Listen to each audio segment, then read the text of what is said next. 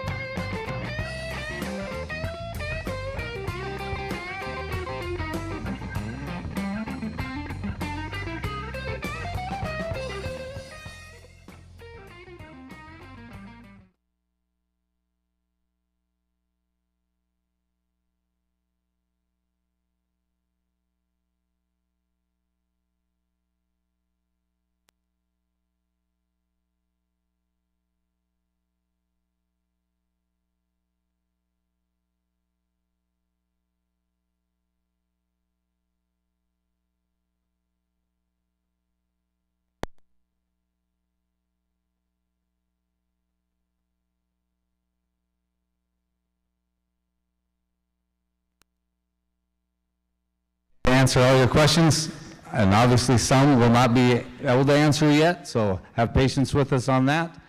Again, I really appreciate you all being here. I'm going to turn this over to Shannon to get us started.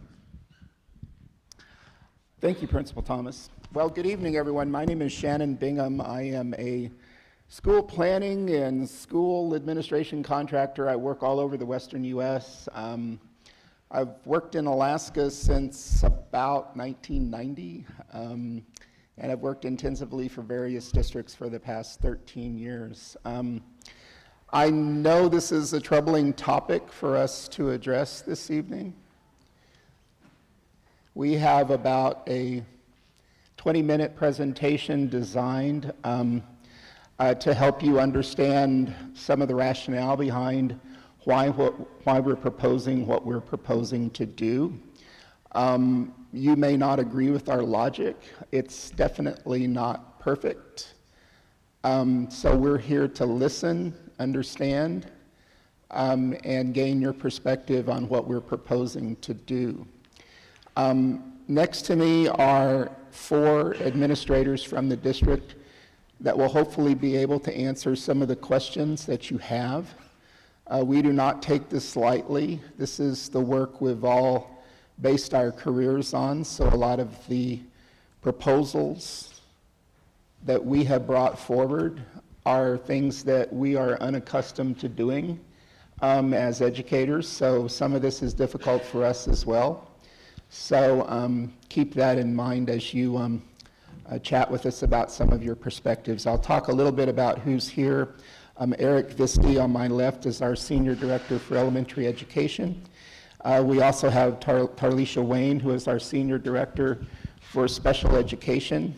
We have Rob Holland, our Chief of Operations, and we have Jim Anderson, who is our Chief of Financial Operations. So hopefully, given the complexity of what we're about to show you, we have the right group of people here to answer some of your questions.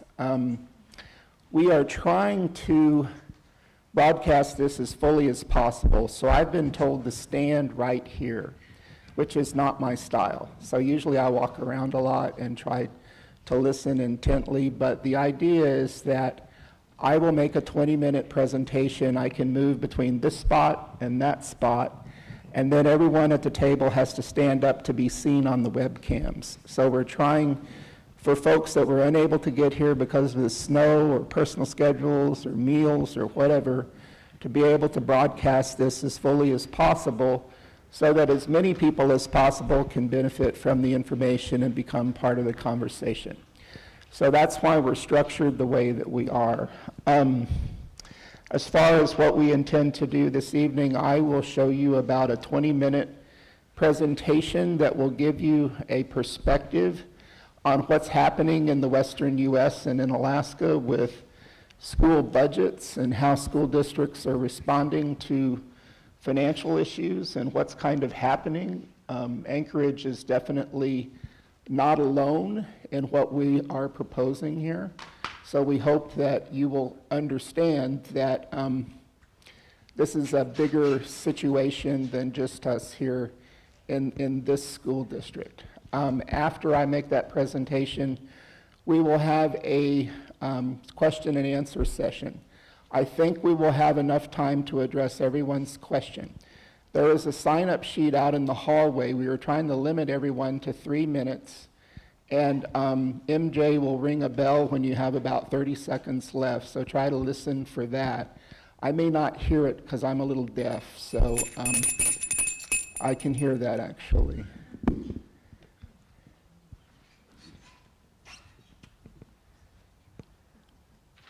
So that's the idea that we have, is that we would conduct the evening in that fashion. If after my 20-minute presentation, we're still leaving the sign-up sheet out in the hall open, if you would like to speak, run out and put your name on the list, and then they're going to hand that to me, and I'm going to call everyone in the order that they signed up. So with that, I'll go ahead and launch into the presentation and introduce Jim Anderson to put a financial front end on what I'm about to say. Good evening, I'm Jim Anderson. I've been with ASD now a little over 7 years, and I've been the Chief Financial Officer for a little bit over 6 years. On the next slide, you'll see a chart that I made a year ago that has changed only slightly, or you won't. But potentially you will see a chart. And what this chart describes, there it is.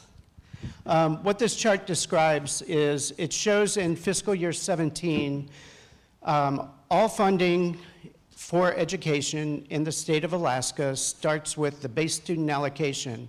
And that's an amount of money per student, and then it goes through a formula from then on. And that's what kicks off the level of state funding, and of course, naturally, the level of local funding.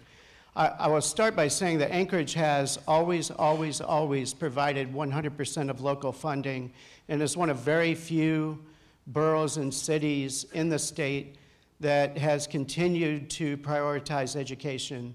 So as I talk through this, I understand that this city, all of us taxpayers, I live right down the road from here, have always funded education. But I do want to describe, because on social media and AM talk radio,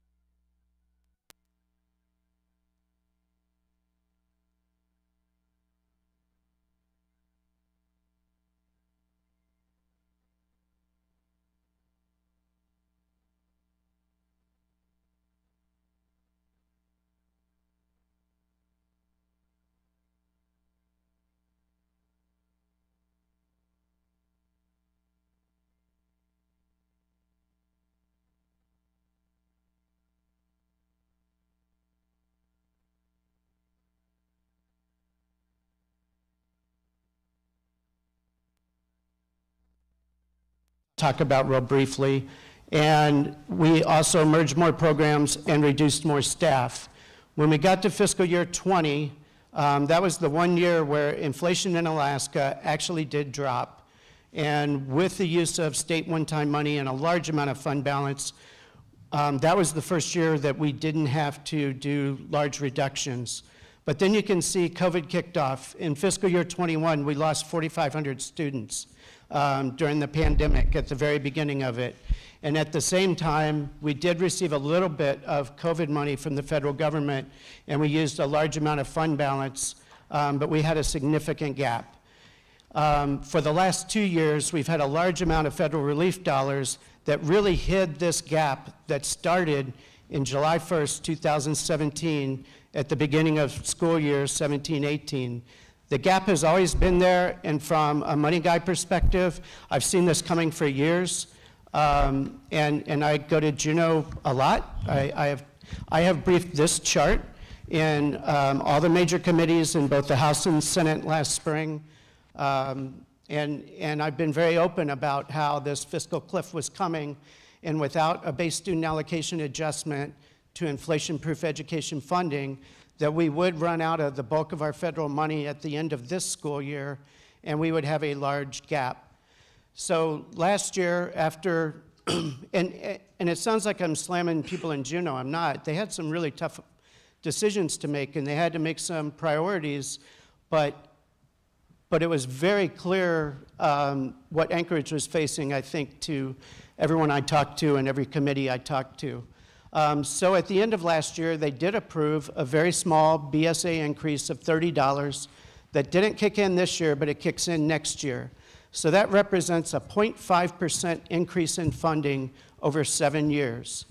In 7 years, we're still planning next year's budget as if it was August of 2016. Because even if it sounds like we got $30 more, the spending power between August of 2016 and now is $80 million difference, even if we had the same amount of money. We have significantly less money to operate the district than we did 6 years ago. And I just wanted to make sure everyone understood that, because I love talk show or talk radio. I listen to it every morning, but it doesn't mean they're right. They're not lying because they really believe what they're saying. But they are wrong when they say that it isn't a revenue problem, it's a spending problem. We have the same revenue when we start this budget for next year almost as if it was 7 years ago, with a little bit of federal money left over. And that's where we stand. And so we have made a lot of reductions in the last 9 school board meetings straight. Every 2 weeks. I started in July, and we have been raising to the school board every horrible possible option to get to a balanced budget, which by state statute we must do. And by city charter, we must pass our budget in February, which generally is 3 to 4 months before we find out if the state is going to give us one-time funding. So that's the position we're in. That's the timeline. We laid out Ignite, immersion, sports, a lot of programs that are truly important to everybody, from the staff down to the student who wakes up in the morning and is excited to go to school, because that really is his or her favorite part of the day. And the reason that we started early laying out those things that were emotional is that I knew this year was going to be bad last May when the BSA wasn't increased. And I knew that we were going to talk about school closures. I knew that we were going to talk about sports. And we weren't talking about it because we want to talk about it. Honestly, nobody would bring this up for fun. We wanted to talk about it because we couldn't surprise the public in February with a budget that had significant changes in the way ASD operates, and that's why we threw those out early. It was not to panic people. And when we talked school closures, that's why I needed to get school closures out as early as possible, because we need input from the community. We need input from the staff. These are recommendations at this point, and there will be changes from our recommendations in the next 6 weeks to the school board. But what is true, regardless of what's posted in any Facebook post anywhere is that we are starting to build next year's budget at less money when you count inflation than what we had to build the budget on August 12th, 2016, on the first day of school that year. And that's why we're here tonight. It's not lost on me that this is personal. We don't sit in a room and talk about a program as if it's really just $2 billion. We know it's $2 billion that supports 1,800 kids in the IGNITE program, or $2 million that supports 1,800 kids in the IGNITE program, or sixth grade band and orchestra, and all of these. We get it. We get it. Your feelings, your anger, your frustration, they're real, and we acknowledge that. And I wanted to make sure you understand that we don't take this lightly, but the state statute says I got to find $68 million with the school board between now and 20 December to build the budget for next year. And at that, I will hand off to Mr. Bingham. Thank you, Jim.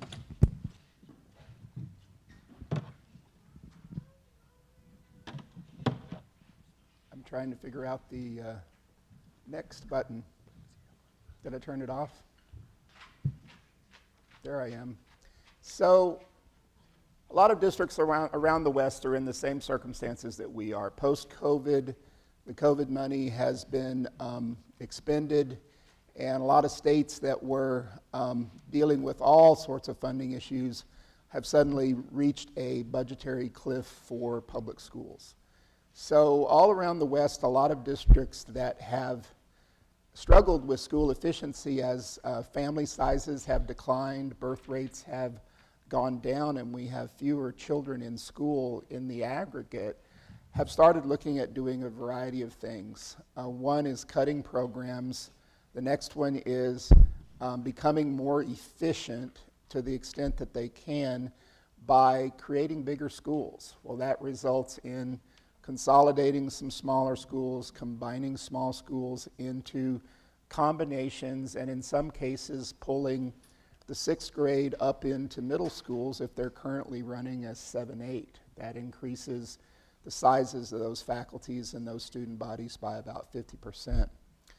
In the modern world of childhood and families, we have a lot of specialists that are available to assist children with their learning needs. So in every building, about 35% of the educators in a building are not a general ed teacher, meaning they're not a third grade classroom teacher, they're not a fifth grade classroom teacher. They provide a special service. When our schools are bigger, we're more able to get a full set of those folks into every building. When we are small, we have what are called circuit riders. So a speech therapist or a special education teacher who addresses a certain learning disability may circulate between 3 or 4 buildings in order to provide that service. So that's less than optimal. In some cases, art, music, and PE are also partial services in this age when we don't fund public education fully. So a lot of districts have looked at this whole idea of school consolidation as a mechanism to try to become more efficient, get more children into a building, and have a full set of professionals in every building to serve the needs of every child. Now, everyone may not agree with that strategy, but most of the districts that have looked at an efficiency plan have tried to develop 3 rounds or 3 section schools, meaning 3 third grades, 3 fourth grades, 3 fifth grades. And the 6 consolidations that we are sharing with you tonight actually create 8 3-section schools for the district. So we were looking at small buildings, basically. So you may say, well, why Birchwood? We're an exemplary program. But we're basically looking at smaller size enrollment centers where on this side of the Parks Highway we have a limited number of people, we have a limited number of children, and this is probably going to be a small program in a small building for a long time. So we're trying to look for places where we can get 400 kids into a building because we can do a better job. And what we're finding is that we're currently spread so thin from a maintenance standpoint and from a staffing standpoint that if we can get into these larger operations, we feel we can be more effective. And we've looked at our class sizes and found that our bigger buildings are not larger classes. They're the same or they're smaller because we can balance out a lot of the volatility that comes from a small group of kids who may have 45 kids in second grade, 30 kids in third grade, 39 kids in fourth grade. A lot of that kind of evens out, and we can have more evenly sized sections per grade level.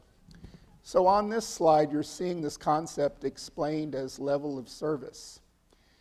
We have 18 schools that are running at less than 65% efficiency, according to the Alaska Deed Office. So what we're trying to do is look at probably the 12 smallest schools in the district and a couple of other schools where we have supplemented neighborhood enrollment by busing a neighborhood in, and see if there's a way to combine those facilities into an adjacent facility, try to do no harm to children as far as the classroom experience, what they experience when they're in the room with their teacher, and continue to operate as an institution within the financial constraints that we have to work with. So that's been the process behind our identifying the 6 schools that I'll share with you in just a moment. Around the West, everybody lost about 3% of their enrollment as a result of the pandemic. Some of my districts lost 9%. Some of them lost 5%. The majority of them did not get the enrollment back. So a lot of families tried remote learning and decided that was a good fit for their child, and so they stuck with it. So in a lot of cases, we had kind of a one-time market adjustment in how families use education services, and that did not correct or change back now that things have gone somewhat back to normal. So everyone is kind of in this situation. And I'm not advancing here. I must not be pushing the right button. I've turned it off once before. There we go. So you can see we've lost about 5,000 children in the last 6 years. That's a lot of kids across the board. Not all of those are elementary school children, but for the most part, we were running pretty inefficiently 5 years ago, which was the last time I had a significant involvement with the Anchorage School District. And when I came back, I was kind of dismayed to see that we had gone down even further.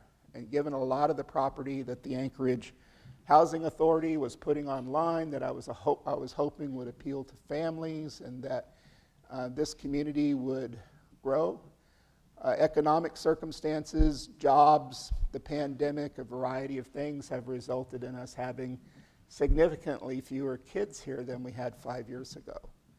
So that puts us in a situation where we're trying to do the same thing with 54 elementary schools that we were doing before, but we have 5,000 fewer children, and we have the funding that came along with those 5,000 children is gone now. We have the residual funding, and as Jim has mentioned, we don't have an inflation increment along with that to address the fact of how costs have escalated to do virtually everything in American life over the last 36 months.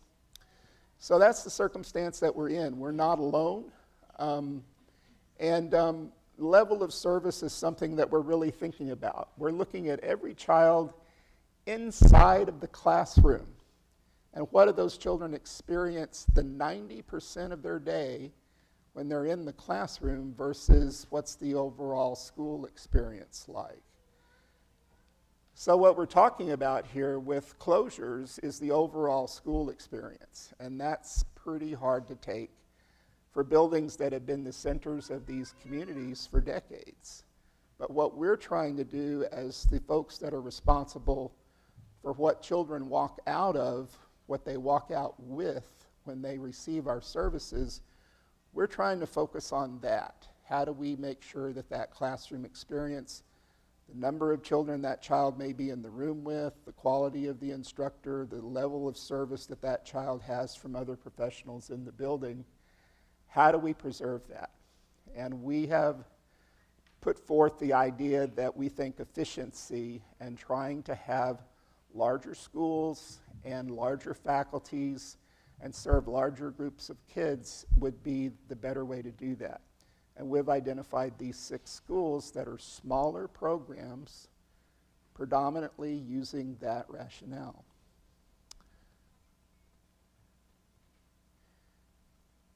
In small schools, you see some of the professionals on the top of this slide, and over on the TV monitors here you can see occupational therapists, vision therapists, special education teachers, instructional coaches, psychologists, a variety of people that serve the needs of elementary children.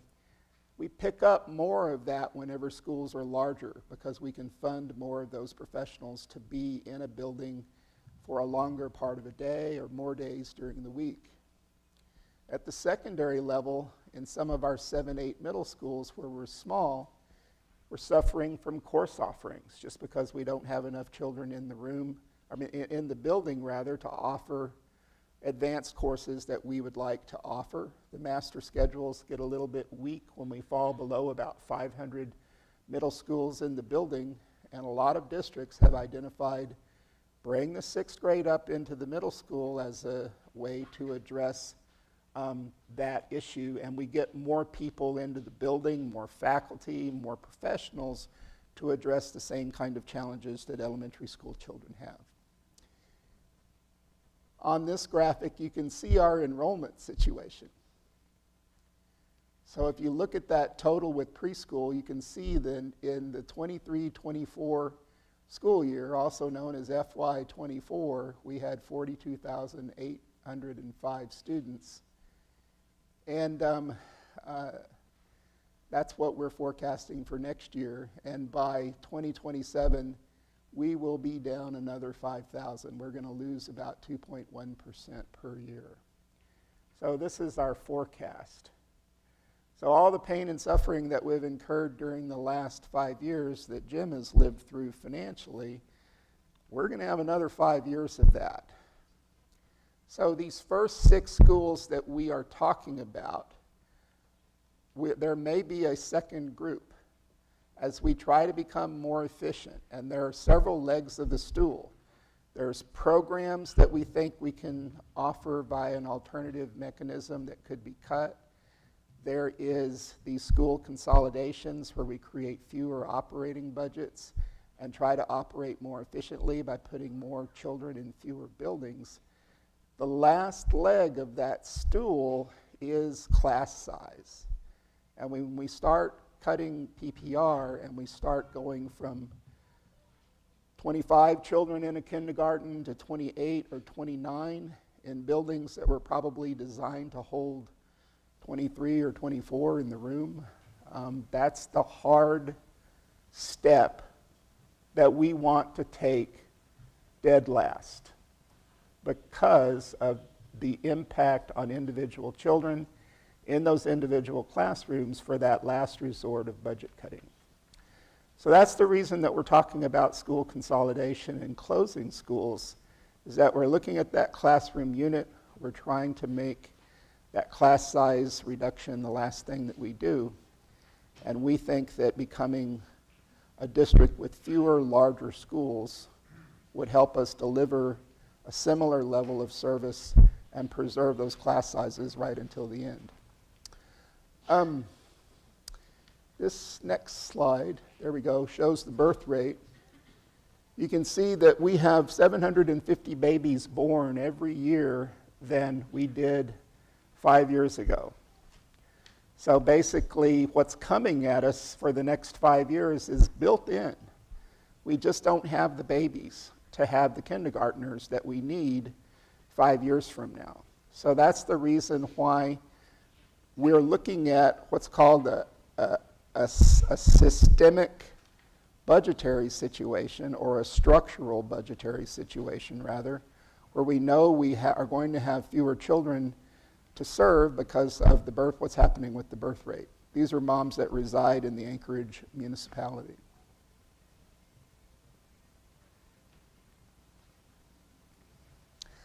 So on this slide, you can see what's called grade distribution. And we're comparing 2017 to 2022. And you can see that 5 years ago, we had about 300 to 500 more children in every grade. So what has happened is these smaller grades have survived into our system. And this is the reason why this is headed for middle school. And some of the problems that we have at middle school with course offerings and the number of children that are in some of our smaller buildings are going to exacerbate because the grades that are coming in are going to be smaller. So as we look at trying to do the same thing, offer the same level of service that we have always offered, we know that we are going to be in different circumstances during the next 5 years. So here's the set. I'm going to read off my page and talk through these briefly. So we're proposing 6 closures. Abbott Loop, which is currently at about 65%. We are proposing to move the children who are north of 88th Avenue to Cassoon, and the children that are south of 88th Avenue to Trailside. So we're cutting that student body in half in order to create 2 3-round schools, which we will successfully do if the community decides to follow through with that consolidation. We are considering Birchwood ABC, which is at 51% of its capacity now, and we would relocate the gen ed kids to Homestead, and the special education self-contained students in this building. We're currently evaluating everybody's IEP, looking at what professionals are elsewhere in the Eagle River area, and figuring out the best placement. Ms. Wayne is working very hard with her staff to figure out how that might all transpire, and she'll be able to answer detailed questions once we get into the Q&A. The repurposing of this building, it is proposed that that Eagle Academy would take this building. And we're just trying to be transparent with everybody. We wanted to come out here to these meetings and say, if we're going to vacate these buildings, they're not going to be boarded up. We have charters that are part of our public school family that are in other space that could benefit from being in a building like this. The cost to us is nominal. And so we are proposing to responsibly use what we own. And so we're just being as transparent with you as possible that that would be what would be offered. If you look at the rationale column in this table, you're going to see what every alternative use for all of our buildings are based on our current conversations. Now, I know there are 3 board members in the audience that are going to be responsible for making this decision. So all of this is up to them at the end of the day. But our initial observation of what might work, given where people are located, what some of those needs are, how students and families might move around, where people would land, that's what is being proposed. At Klatt Elementary, we are proposing to take the students that are immediately around Klatt, which is about 115 students, and put those students in Ocean View. And we would take the students who are in the Diamond Estates Mobile Home Park and assign those students to Campbell STEM. Both of those schools would become 3-round schools, 3-section schools, as a result of that change.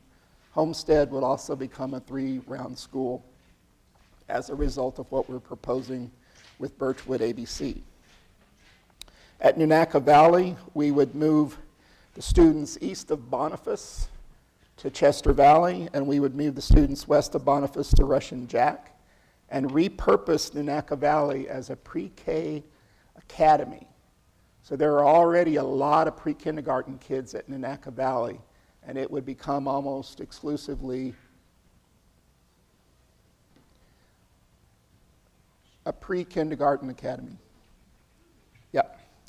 So I'm going to speed up through the rest of this and just kind of wrap up. Northwood, we are proposing relocating the majority of those students to Lake Hood Elementary School. Northwood would also be repurposed as a pre-K academy. And then Wonder Park, we are going to divide between Willowa and Ptarmigan. And both Willowa and Ptarmigan would become 3-round schools. And Wonder Park would be repurposed for ANCCS and STREAM. So that's the proposal for this evening. Again, a lot of really difficult information there. We are here to listen. I would like to invite everyone who feels they have a perspective that would be of value to us to please come forward and speak.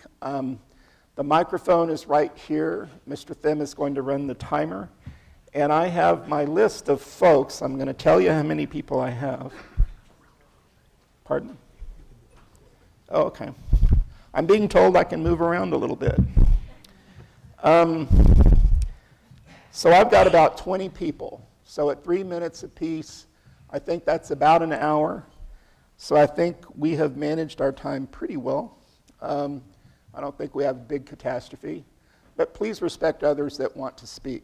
So with that, I'm going to mention the restrooms are just out the door to the right. There are laptops set up for the survey out there in the hall.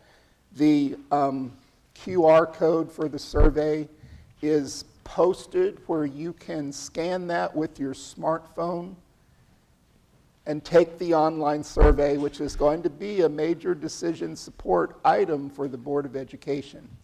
So please take the survey, whether you do it with your smartphone or you do it on one of the Chromebooks outside in the hallway. So with that, I'm going to call our first speaker, who is Joseph Smiley.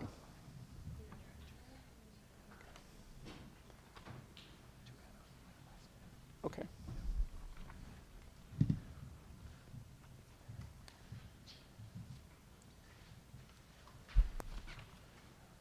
Hi, everybody hear me all right? Excellent. So I had a two-part question. The first being wasn't discussed as heavily this time, but obviously the student outcomes are important to ASD and especially parents. And here we have that ABC program. And if we have overlapping schools at a low capacity, was consideration given to bringing, say, the Homestead students to Birchwood and implementing that into the ABC program, which has proven track records that compared to the rest of ASD has performed pretty well? If so, what was the outcome of that consideration? Because it seems like that would be more likely to succeed rather than send that program to another school and hope that it's implemented in the same way it was here. The other bit that I wanted to ask about is that a lot of effort by the leadership here has been shown to us that we've got a population decline over time, and we also have decreasing state funding, both of which has put us in this large budget shortfall. But Mr. Anderson spoke to this a little bit as far as expenditures, but I haven't seen a graphic that showed ASD's expenditures relative to the inflation, relative to the flat state funding yet. So if one of the long-term fixes for Anchorage School District and the budget shortfall is inflation-proof spending, I would like to see how we have taken steps before this to try and reduce that spending. And it was, like I said, spoken to by Mr. Anderson, but I didn't really catch an order of magnitude of those reductions in cost, because inflation is going to continue to go up as our expenditures. If our population is going down, then wouldn't an inflation-proof spending or an increase in spending at all be a bit like giving a drunk a drink? Thank you. Sure. Well, Joseph, I'll try to address your first question. The buildings between Homestead and Birchwood are more or less in equivalent condition. There's more development potential on the east side of the parks in the Eagle River area as far as future growth. And I think there are more children in that building right now. So part of the thought there was that bigger is the guiding factor. So this was the smaller school. So as far as bringing that constituency here, we didn't consider that. But obviously it's a what's good for the goose is good for the gander situation when you look at that, but basically there's a numbers difference there where there's more development potential on the east side of the parks than there is in this neighborhood, and that was the reason why this school was designated to go easterly. And then I'll defer to Jim to answer the second part of your question. And to tag on to Shannon's, we talked quite a bit about Birchwood's ABC program and keeping it intact. I don't know how many in here in the room remember well, everyone, if you were here, remembers the earthquake. But shortly after that, we moved Eagle River Elementary to Birchwood, which was an ABC program, and we were able to operate that school within a school quite well. There was some initial well, not just hesitancy, it was probably stronger than that, but it ended up working really well. We have multiple schools within a school throughout the district, but it ended up being the smaller school with the least long-term potential, and that's really why it was chosen. But we value the ABC program, you value the ABC program, and we had no intention of it going away. I can put some charts up that show all the different cuts. We'll put it on our webpage that we've done over the years. But when you say reduce spending, as everything costs more, the fact that you're reducing doesn't mean that you're still going to be less than the price of paper in 2016. Paper costs 40% more than it did in 2016. So even if we reduce paper, the price is still higher. So it would be incredibly difficult to take every commodity within the district to include salaries, right? I mean, we started the year, if you look at the end of September, we started the school year with 12 cafeterias with no people working in them, and 40 student nutrition personnel short. We had 7 nurse vacancies, 40 teacher vacancies, 20 plus special ed teacher vacancies. And why do we have all these vacancies to include school bus drivers? Because we kept trying to keep salaries as low as we could possibly do, and we saw what happened this year. So when people say, how much more can you cut? I think we saw the outcome of how low we could keep salaries, and the reality is 7 school nurses, 12 cafeterias, and 12,000 kids weren't moved to school on the first week of school because we have kept costs as low as we possibly could. And when bus drivers were getting paid $7 more an hour outside of the school district, it finally bit us. And so it's difficult to show all the costs and reductions we've done and compare it to a 2016 dollar. But I'll see if there's any possible way to visually show that, but it would be difficult. So Joseph, if you would like to come up afterwards, we could try to answer a couple more details. And we'd be glad to follow up with anybody that has a super detailed question. Just give us your contact information and we'll do a little bit of research and call you back with answers. I'd like to call Terry Gallant next, please. Terry? Oh, there she is. Hey, my name is Terry Gallant. I've worked for the district for 17 years in the life skills program, so I've been in several schools. Sorry, this is emotional for me. Birchwood has been the best place for the kids that I work with because of the ABC philosophy.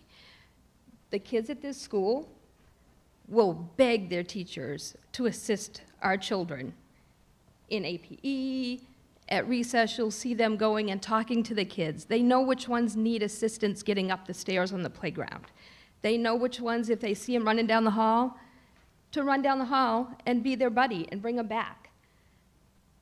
I worked at one of the schools that I hear we may be going to with the life skills program, and it did not work. The students at that school don't have the life skills that our general ed kids get here. They learn, sorry, I've got facts here, but they learn about everything to do with life. They learn manners, they learn to be courteous, they learn to be helpful. And not all schools do that. That's an ABC philosophy. If you take our kids out of, the life skills kids, out of the ABC program, what are they gonna get? And why are the life skills program, are we going to Homestead? Because we were told we're going to Fire Lake. And you don't have us listed up there to go to Fire Lake. So, I don't know. I mean, I have numbers and I just think that our kids need the ABC philosophy, whether it be in this building or it be somewhere else. We need more gen ed kids to be with our kids. If we do go to Fire Lake, there are 9 special classrooms. You have your SLCs, you have your life skills, you have your Buddy Bear preschools, and there'll be 11 gen ed classes. There'll be almost as many SPED classes as there are general ed. Who are they gonna look up to? Who's gonna be there to help them? Who's gonna be their role model? Thank you for your comment. We have not decided where the life skill program is going to go. If you could email me your information and the information that you shared, we'll take that into consideration while we're doing all of our other research. I appreciate that. Thank you. Thank you. Thank you, Terry. We'll take Martin Hansen next. If I can add on to her question, just a short answer. We knew that when we brought it up, the principals had just found out a few hours prior that we still had a lot of details to work out as a staff, as school leadership, and bringing in all the teachers.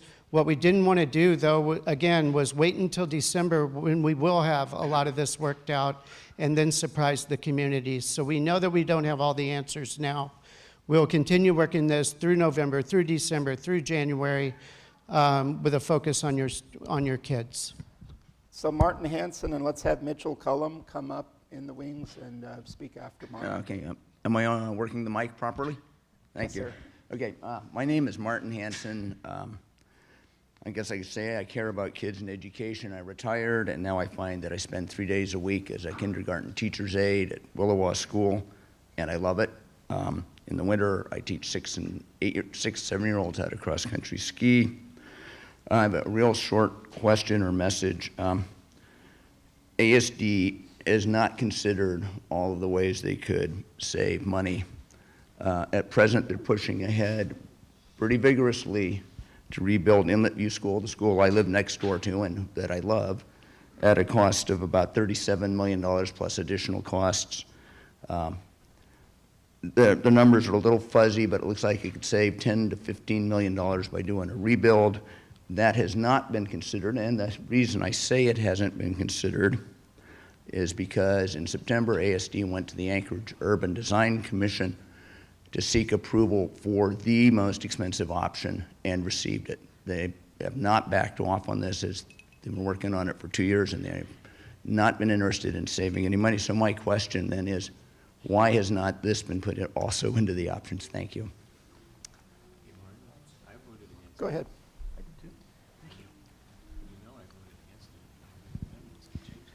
Thank you, Mr. Hansen, for the question.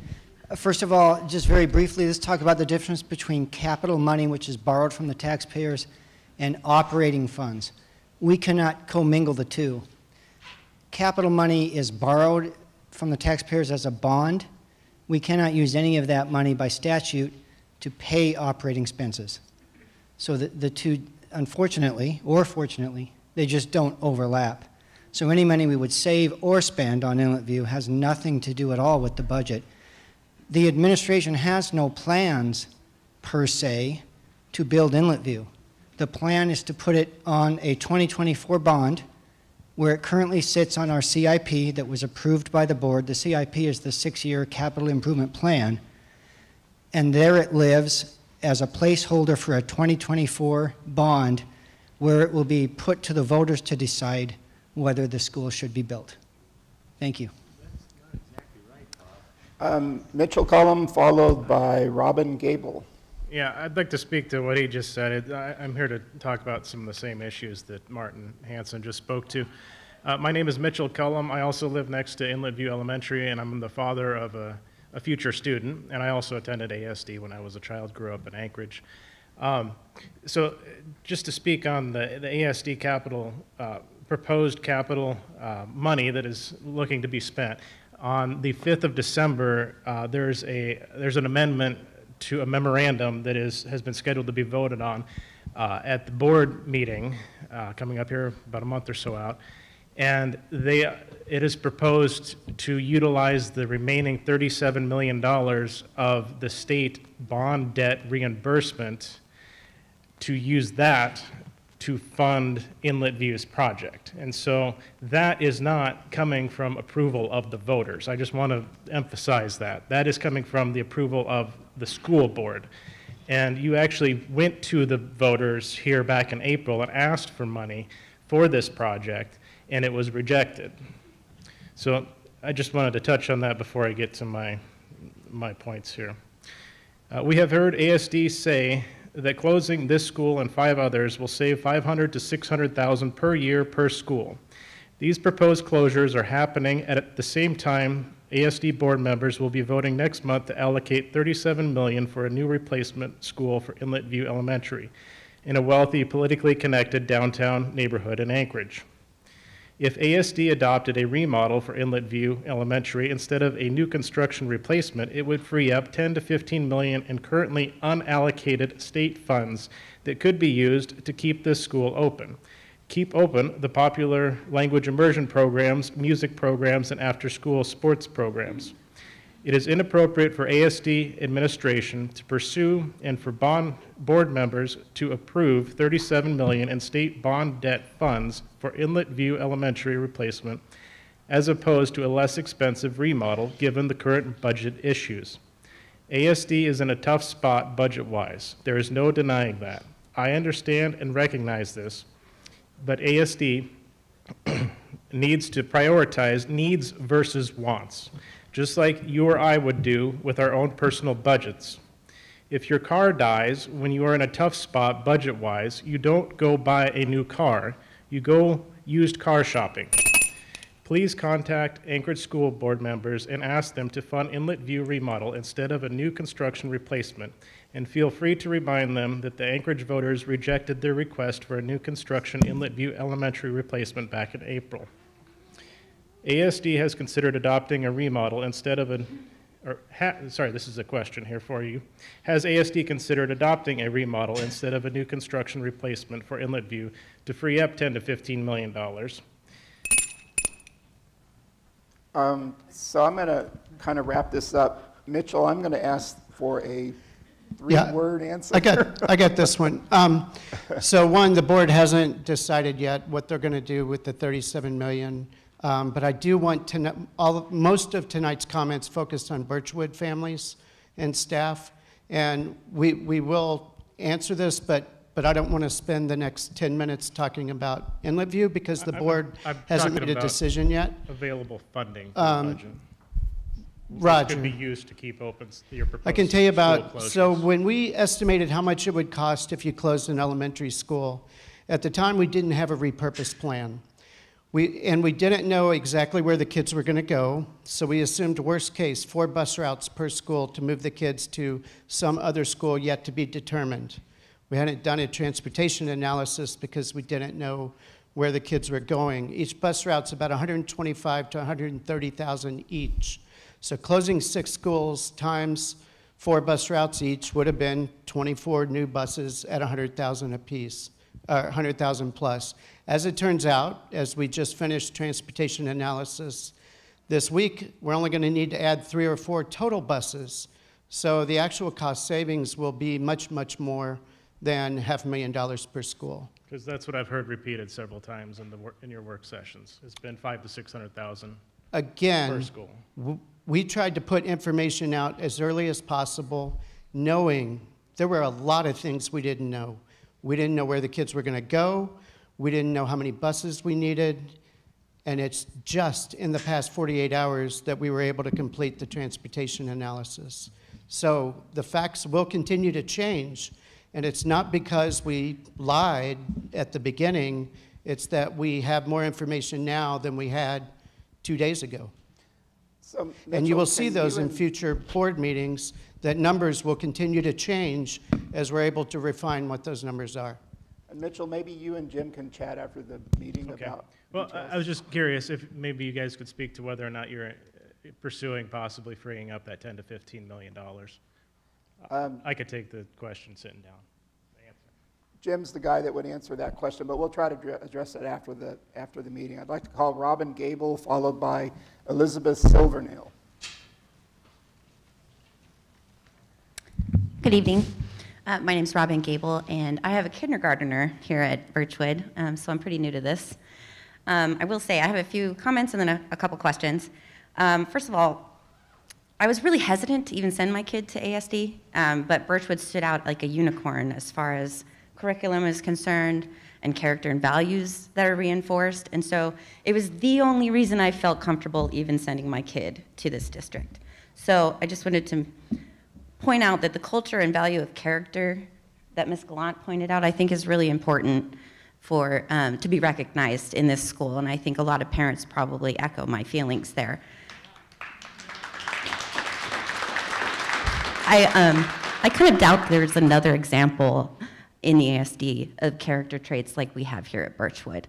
So my first question is, what happened to the lottery? Why is it that Birchwood couldn't open up to a lottery? I know they were on one at one point and we're at full capacity. Why could we not have a lottery? Because I have a feeling that parents nearby would want these outcomes for their children. The outcomes here are excellent. And I think enrollment would be full with a waiting list because of the proven outcomes of this program. I'd also like to see where there's administrative cuts.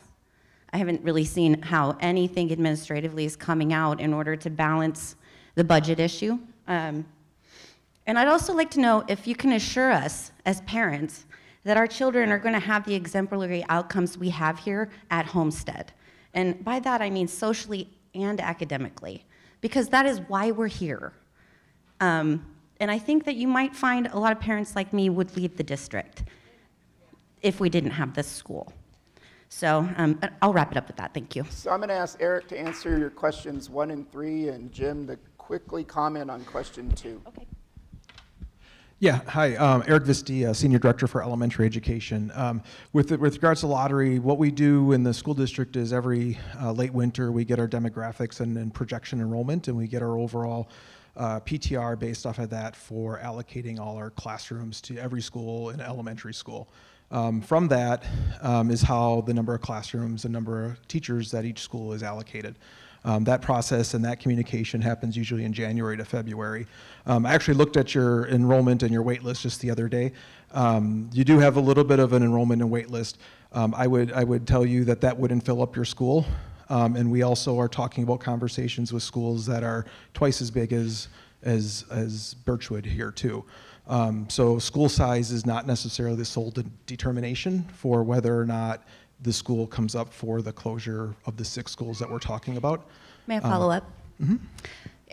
Do you have any information on the outcomes of bigger schools and bigger classes as opposed to smaller schools, and not necessarily smaller class size, but maybe smaller school populations like ours?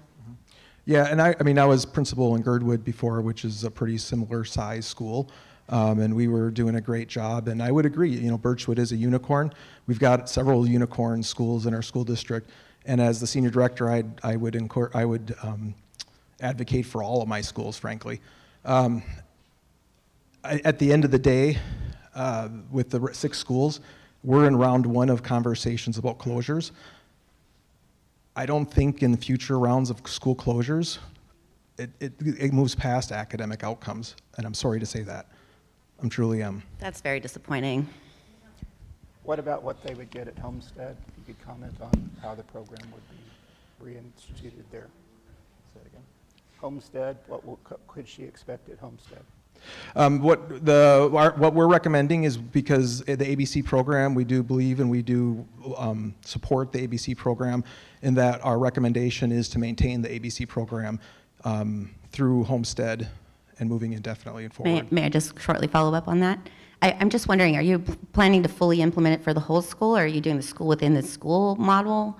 Is it going to be this program in another building, or is it going to be a hybrid? Yeah, so the recommendation is that the Birchwood program would continue and would be placed at Homestead Elementary School. So similar to several schools that we have, it would be a dual program school. So you'd have the neighborhood program at Homestead. You'd also have the Birchwood, the ABC program there at Homestead also. Quick answer to the admin cuts question, please, and then we'll move on to our next speaker, who is Elizabeth Silvernail. So just like with the things that I knew that the community needed to know first, even though we didn't have all the answers, and we were still working on it, because I knew those were the most emotional, personal to anybody, I also know that nobody loses sleep on cutting admin. Nobody. So I needed to take the time and make sure we went through every directorate, every department. We're going through hundreds of budget lines, looking at very detailed cuts at all levels. We're looking at software programs. How many users? How frequently do those users use it? How much does it cost compared to another one that's cheaper? We're looking at every facet of the administration, and we have multiple school board members in the room who know that we have all along been looking at it, but no one was going to lose sleep or show up at a microphone if I said we're cutting admin. I needed to give you all time to know this was coming, potentially, for the board to talk to the community while we're working out the details. And you'll start seeing the administration cuts in December, but frankly, other than a few of us, most people won't look at them. But if you look at where our money is, if you take out maintenance and all of administration, property insurance, liability insurance, workers' comp, payroll, HR, all of the administrative functions, it's maybe 8% of the total budget. $68 million is 13% of our total budget. We can't get there. And we see that I mean, I've been doing these surveys for 6 years. Guaranteed. You don't even have to look before you know admin will always be first. And that's why I wanted to do it right, and all of us wanted to do it right, because this district in the past made administration cuts, but they didn't make sure they knew what the impacts of those cuts were, and years later, some systems broke. So this time, we're looking at it from a systems perspective. Just real quickly, and then I'll be finished. Thank you for that, and I'll be looking at the administrative cuts when they come out. Appreciate that.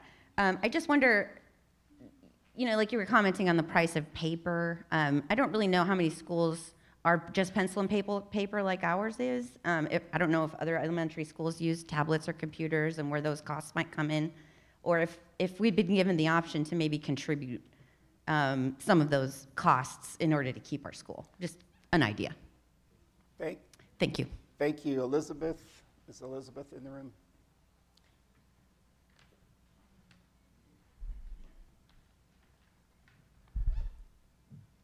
Hi, my name's Liz Silvernail.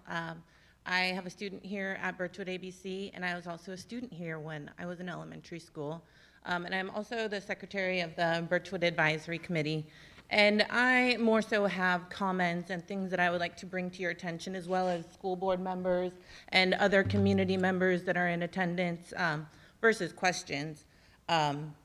So, as you know, and has been a point of discussion, the ABC curriculum is a very important part of our school culture.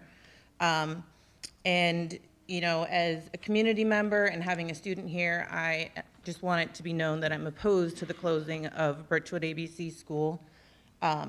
I think that proposing to close down this school because our achievement data for math and reading and behavior is among the highest in the district goes directly against the Anchorage School Board's board goals that are listed in the Strategy XXVI publication.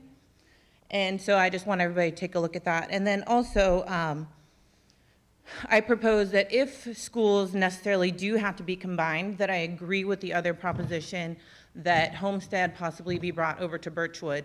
I am under the impression that the number of students there can be absorbed into our school with the amount of space that we have. And one other factor that I think is important to note is that we will lose some of our administrative staff. I understand that some of our teachers will be able to go and implement the ABC program, but one of our hugest advocates for the program is our principal. And I'm sure that, you know, the Homestead staff is great too, but we, frankly, he's the only person that I trust to advocate for the program. And having it as a school within a school type of a program, I'm concerned that it will lose its integrity.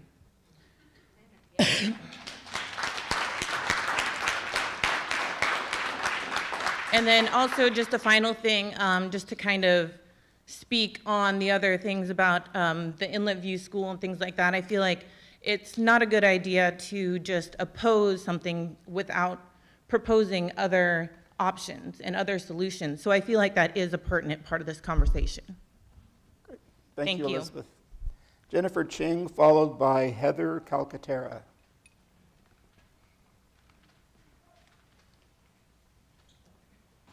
Hi, my name's Jennifer Chang. I'm a mom of 3. I'm going to try not to cry.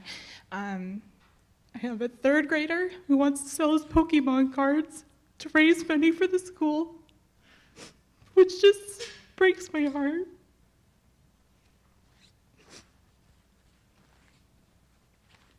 Birchwood ABC has a great curriculum, and my fear is if we move it to a different school, we are going to lose that.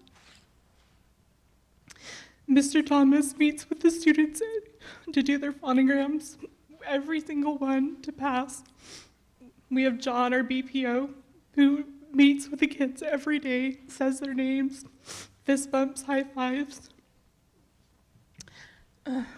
Sorry, emotional. I am afraid that if we go to Homestead, that we'll lose a lot of that. Homestead's not a bad school. I have friends that go there, they love it. But I feel what we have here is special. And to move it, I'm just afraid that it will fade away and we'll lose that integrity. I know schools are going to have to close. It's inevitable. We see the numbers. It's a hard decision to make, and I don't envy the school board or anyone here today having to make those decisions. But it's our school, and we're going to try to keep it open. Our kids are the future. That's their motto, is we are the future. And we're not giving them a very good future right now.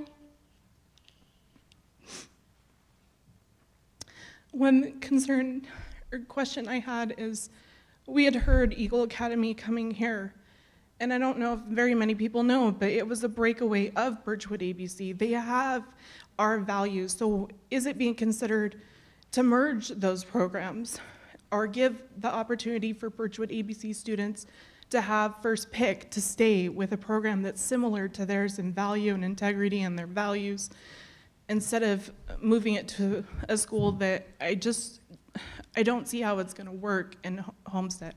Like I said, I'm not trying to knock their school. They have a great principal. They have great teachers. But I do worry that that is going to be a difficult transition to keep what we have here. So I just want to know if that is an option, or if we thought about that to merge it, and if it is a possibility to at least give our current students an opportunity to do that, first choice, or be able to lottery in, or something like that. Thank you. Thank you, Jennifer. We're not sure the extent to which we can answer that question on behalf of the other school, but Eric's going to just comment briefly on the potential for that, and I'm going to ask Heather to be in the wings to speak next. Thank you. And I'll just say, the program that you have is I'm a big fan of the ABC, whether I'm standing here in front of you or standing in the crowd with you at your red, white, and blue ceremony. I think that what your question or your ask for, we hear that, and that's something that we can bring back in our conversations as we look at what might happen if the school ends up being repurposed. So I think everyone here hears that, the board members here hear that, the administration here hears that, so thank you for sharing that. So Heather, followed by Mary Capozzi. Hi, my name is Heather Calcaterra, and I have been a parent at Birchwood for the past 10 years, heavily involved in the PTA for the past 3. I didn't plan on speaking tonight, but one thing that brought me up here was my pride. My husband and I are proud to be a part of the school community, proud of the structure, proud of the character traits students are expected to portray, proud of the testing scores, proud we were one of the top schools on behavior, proud of students' academic awards and rewards, and most of all, proud of our amazing dedicated teachers, staff, and principal.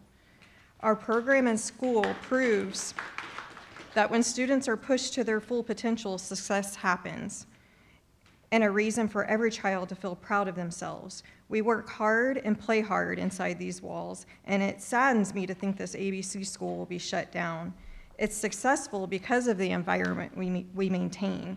This cannot carry on in a mixed environment to its full potential. I'm concerned that moving to Homestead, our program, we're losing a principal that knows the ABC program. Our teachers, we go through special training to keep up with the programs that we use here at Birchwood. So that is a main concern for me, is having a principal of a school take on, it is a big undertaking. I mean, the school has accomplished a lot, and the students accomplish a lot, and I just would hate to see it go away. I think it's an injustice to families who still believe in the Back to Basics program. I feel like that's being stripped. Taking the pride away from the school community is priceless. I'm asking you to reconsider the decision and not take away a very successful program in the district, one that ASD can take pride in. Thank you. Thank you. Thank you, Heather. Mary Capozzi, followed by Laura Cox-Wilson. Hi, my name is Mary Capozzi. I'm a mother of 3. We're a retired military family. My oldest is now a senior in high school at Chugiak. She started kindergarten here. I can't say enough about this school. It's done wonders for my children, and moving and being military community, switching schools, but we've always come back to Birchwood. I can't even explain to you what it's done for my kids. My daughter's putting in an application for Air Force Academy. She works with the Partners Club at Chugiak because of the life skills program here. She loves working with those kids, and she learned all of that here. It started with Mr. Godfrey when she was a kindergartner. We came back to Mr. Blake and now Mr. Thomas, and there's something about the school that no matter, even with the change of principals and some change of staff, it's still this core philosophy at the school that I just don't think that my kids are gonna get anywhere else. I currently have a 2nd grader. Every teacher at Chugiak, at Mirror Lake, they know these Birchwood kids. They say it, they can pick them out of a crowd. They look at adults in the face. They're respectful, courteous, kind. And I just can't say enough about this school. I don't know. It's indescribable until you experience it, but there's something special about it. And, my kids, I don't think could have gone anywhere better than here. So I really would wish you would reconsider and think about the kids too and the program, and how important it is to these children. I liked the suggestion of maybe possibly bringing the academy here and giving Birchwood kids first choice. I think those programs are very similar, and it would benefit everyone involved. So, thank you. Thank you, Mary. Laura Cox-Wilson, followed by Karen Walter.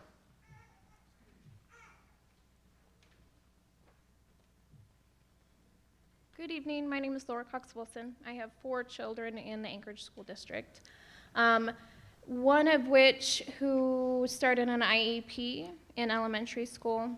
Small school like this, strong community, a lot of staff backing behind him. He was able to exit his IEP and enter into a 504 plan, and now he's a senior and will be graduating this year. So small schools and small communities like Birchwood ABC have high impacts on not only individuals and students who are in general education, but those who have the special education and the life skills needs as well. My question today is I'm curious if the Anchorage School District has any data or if there's been any research done to support the ideology or the assumptions that consolidating schools, increasing class sizes, and rerouting small school communities will in fact have a positive outcome for students, parents, teachers, and this community. Thank you for your question. I can try to address that. Increasing class size, no. That's a loser. So very clear research that small class size is most profoundly beneficial to children in grades PK through 2. And then after that, the research is weaker, but fundamentally, the smaller the class size, the more successful children are going to be. As far as is there any research behind school consolidation having positive student outcomes, I would say there's not research in that regard. I would say that most of it has to do with the classroom unit. So I kind of came out of education research, and most of my observation has always been very focused on the education or the classroom as a unit, a research unit. As far as small communities, obviously when you care about children, you know them by first name. Everybody's a member of a family. There's an incredible advantage to that for districts that can afford it. And that's the real issue, is at what point do you try to figure out a basic service level for everybody in a school district, and to what extent can you afford to do, can you continue to have small enrollment centers? I work for one district that I've worked for off and on for almost 40 years now that has 2 one-room schoolhouses, one with 29 students and one with 35 students. And every year those schools are up for some kind of reconsideration. And I just think that it's an issue. That district can afford to run those 2 schools. There are other circumstances that I've been involved in where the district just cut every program under 300. And so I think that it all comes back to financial considerations and whether or not a district can afford to run small enrollment centers. Personally, I think smaller is better. I'm moving from one town with 2,700 people to another town with 1,500 people. So I'm an advocate for smaller is better, but really the cost models for public education, given how we're funding it now, are not very friendly to that idea. Karen Walter, followed by Lewis Miller, please. Hi, I'm Karen Walter, a mom of 4, 3 who are currently attending Birchwood. Like many have said tonight, this is a special school. I'm a military spouse, and my kids have attended 4 different elementary schools. So I've experienced a lot of schools. This is a special place. And while I hear you saying that you successfully run a school within a school in other places within the district, I've experienced that too. And while the schools coexisted, they did not thrive. And you feel that as a parent, as staff, and as students. And I don't see how picking this program up and putting it somewhere else is going to have the same results that we have here and now. my question is, while you say this program will be moved, will all of the students be provided transportation? I know this year we can't even successfully do that. So are you going to successfully transport, or are parents going to be left to take care of that? I can quickly answer that question. Everybody over here qualifies, correct? Yes. So I'm getting an affirmative that yes, it would be our intent to transport everyone. Okay, even given that this year you can't transport And students again, that lightning is permanently? striking all over the western United States. I work in 2 other districts that have 40 unfulfilled routes and another that has 20 unfulfilled routes. So it's a national crisis that school districts just can't get drivers right now. Right, and I understand that. So then how can you say, yes, we're going to transport your kids from this community to a school that's further away if you can't provide it now? And that's a fair observation. I'm saying that it's our responsibility to transport children. And if we can get a bus and a seat, we will do so. But we've had some issues, as have other districts throughout the West. Quickly, I'm gonna ask MJ in about 10 minutes how we're doing on time, and I want to get at least. If there isn't time, find me after, and Okay. I'll update you on the whole busing model and the progress there. It's okay. Okay. I have one other question. I was listening in on the work session, and in that meeting, it was stated that the majority of the general education students from Birchwood would be moving to Homestead. Why only the majority, and which students aren't going? It's all of them, and there are some students that are outside of the attendance area, but I think it's my understanding that they're in this program.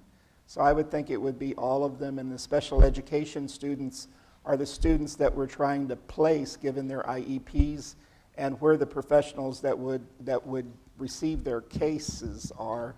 So when we said that, we were alluding to the special education issue. But it was stated as the majority of the general education students.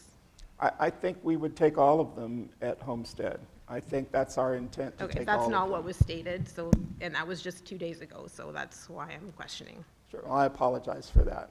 I think it's the special education uncertainty that kind of led us down that path of saying it that way, so. Okay, thank you. Thank you so much. Let's see, Lewis Miller, followed by Catherine O'Loughlin. Hi, I'm Lewis Miller. My friends know me as Ray.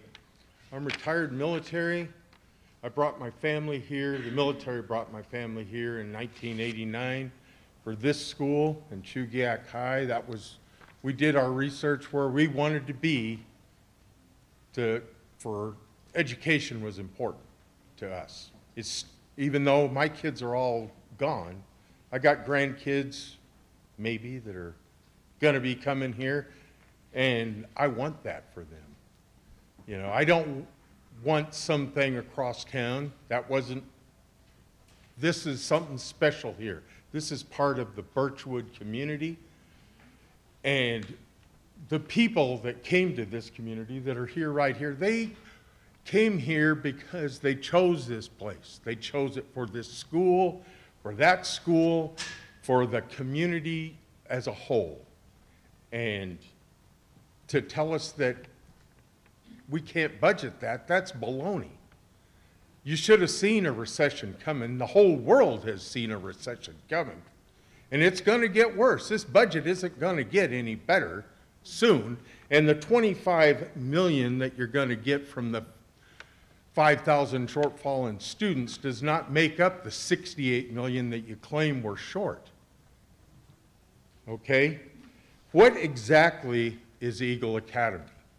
I have no idea. I just got into this about 2 days ago, so I apologize for being unaware of a whole bunch of things, but I'm catching up quick. You guys said that Eagle Academy is going to come in here when these guys go? What is that? What is Eagle Academy? Yeah, and I can will just answer your question speak right. to that briefly on it. Eagle Academy is a charter school. It is an ABC-based philosophy program, soul program charter school. That's good to know. I think that's really all I got. Great. Thank you, Ray. Thanks for your service. Let's see, we've got Catherine O'Loughlin, followed by Rachel Arvello, I'm sorry. Hi. Hi, I'm Catherine O'Loughlin. I'm recently retired from the military, and my children have been attending Birchwood ABC since second grade for my 13-year-old and all the way from kindergarten for my youngest 2 children who are currently attending.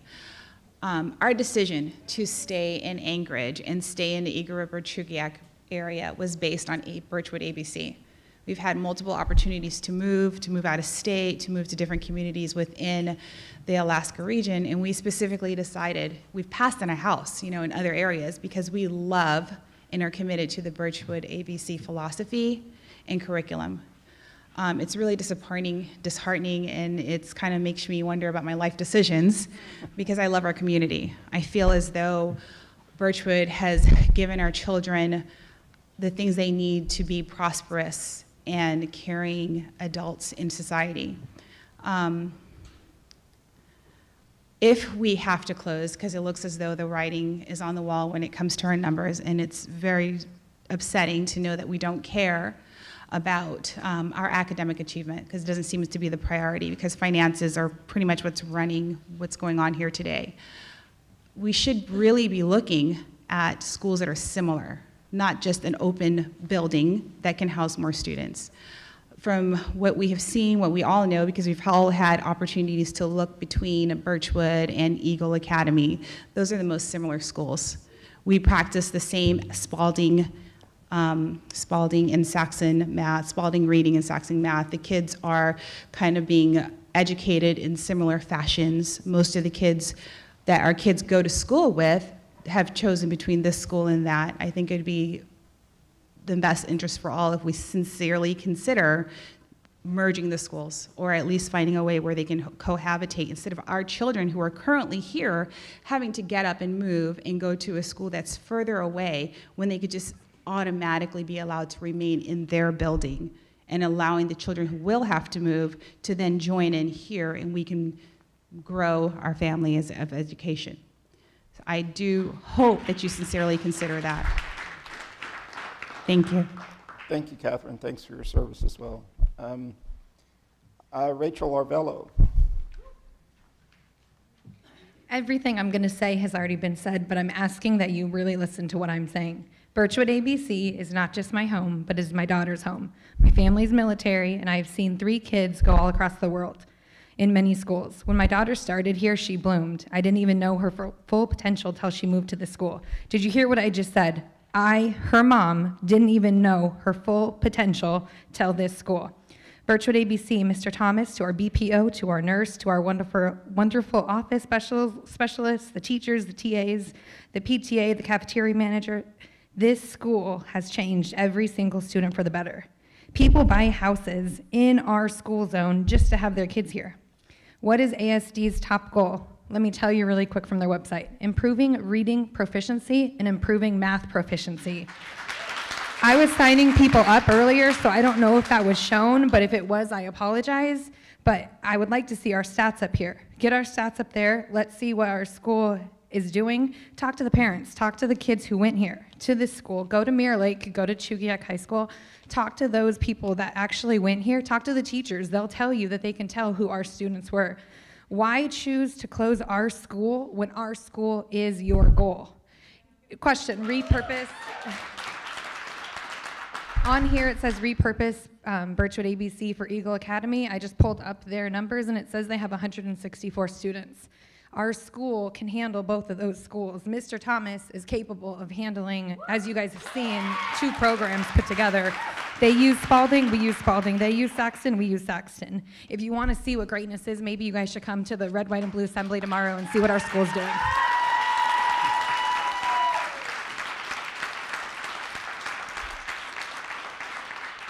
Thank you, Rachel. Alan McLeod, followed by David Clinton, and then at that point we're going to be at 7:30, and we'll have a little conversation about how we proceed forward with the rest of the evening. Is Alan available? Okay. Thank you, Alan. Appreciate that. David Clinton.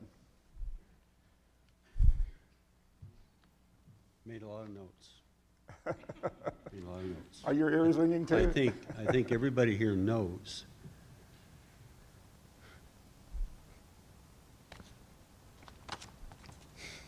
It's hard not to be bullish. How we feel about this school. The lottery, I think you've been misinformed. They closed the lottery in May. So there was no lottery. You couldn't have accurate figures if they wouldn't allow us to do the lottery sign up. Looking ahead, you know, I've had lots of businesses. I've been with companies that file bankruptcy. So I got to ask what your goals are. What's your overall goal? You close these schools, exactly how much is that going to help that gap? Not that much. But it will create a lot of turmoil. When you look at, when you take one business and you move it into another business, the two businesses don't coexist. One takes over the other. China existed for years because people would come in and take them over, but they would be assimilated into the Chinese way. Whereas other countries, they would battle. When Rome was taken and all that, there was still a continuous battle and there was no outcome. When we took in Eagle River Elementary, we didn't come down. We brought them up because it was our environment. If you take us and put us in another environment, there's no guarantee. In fact, I can guarantee that our students will not be the dominant students, that will go down to a mutual level that they coexist in there. But if you bring that school to a better school, they will elevate to what's going on with our community. And it's the community. It's not, you know, the teachers are great, the principal's great. It's the overall community and atmosphere that they develop together to make this what it is. This is round one. If I was a bankruptcy judge and you brought this to me, I'd laugh at you. And I'd say, this is not a reorganization. And that's really what this is. ASD is a business. It's got to go through a reorganization. But this is not a solid plan to close 6 schools to start a reorganization. There has to be an broader, and I realize you're going to stand up and say, well, we're looking at this piece by piece, but you're looking at, what, 35, 50 days that you're supposed to have a plan in by December for a decision on these schools. If you're going to make a decision on these schools, that means you've got to have the information on all the other stuff you're going to have happen. I'm done. Thank you, David. So I've got 13 folks more to speak. MJ, do we have this room for another 30 minutes? Yes, sir. Okay, so let's proceed forward with Jerry Whalen, followed by Kent Marchant.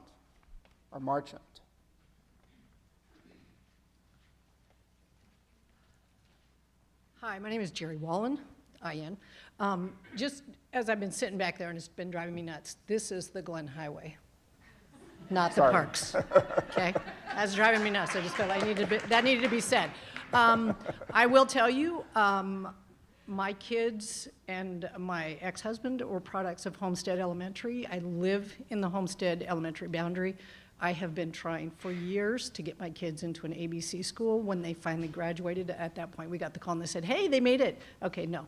Now my grandson made it into to Birchwood, and the difference in him from the year that he went to Homestead in kindergarten to the failed Zoom year to the blossoming that he's been done. He's got an IEP now. He's got so much help here, so much resources that have been available to him, and the blossoming that I've seen him, the excitement in him to want to come to school, to want to do good. His teacher is phenomenal. She is a product of Birchwood ABC. She loves this system so much that she is here teaching at this school to the benefit of my grandson. The things that he can do now that he couldn't do when he got here, the excitement of, Grandma, I can't wait so I can see Mr. Thomas and do the phonograms. I can't wait to get that check off.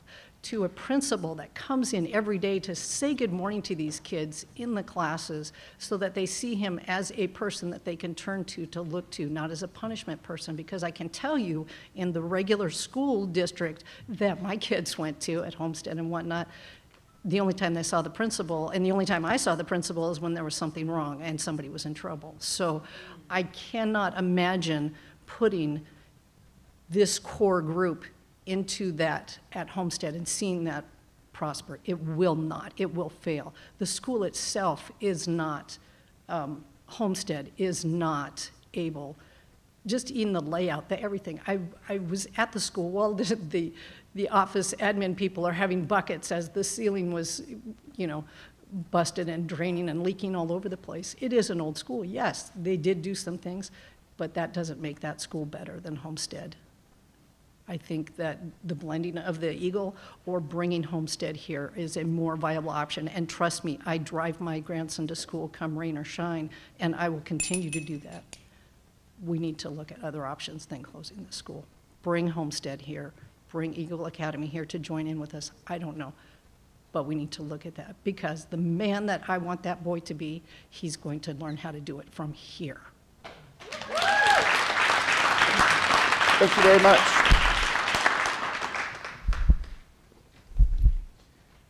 Kent.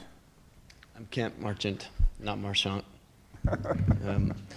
I have 3 kids attending Birchwood right now. I had my oldest attended here. He started originally at another school. I'm just going to say it's Alpenglow. And his levels were okay, not great. He came here and excelled. And my 3 that are here are excelling very well. Being a business owner, I have multiple offices, and I've got one that's doing excellent, and you might want to call it a unicorn. That's silly. That should be your shining example. That should not be a unicorn. That's ridiculous to say that. That should be what every other school in this district is based off of, and this school district's scores are dismal. And you're trying to close down the successful ones.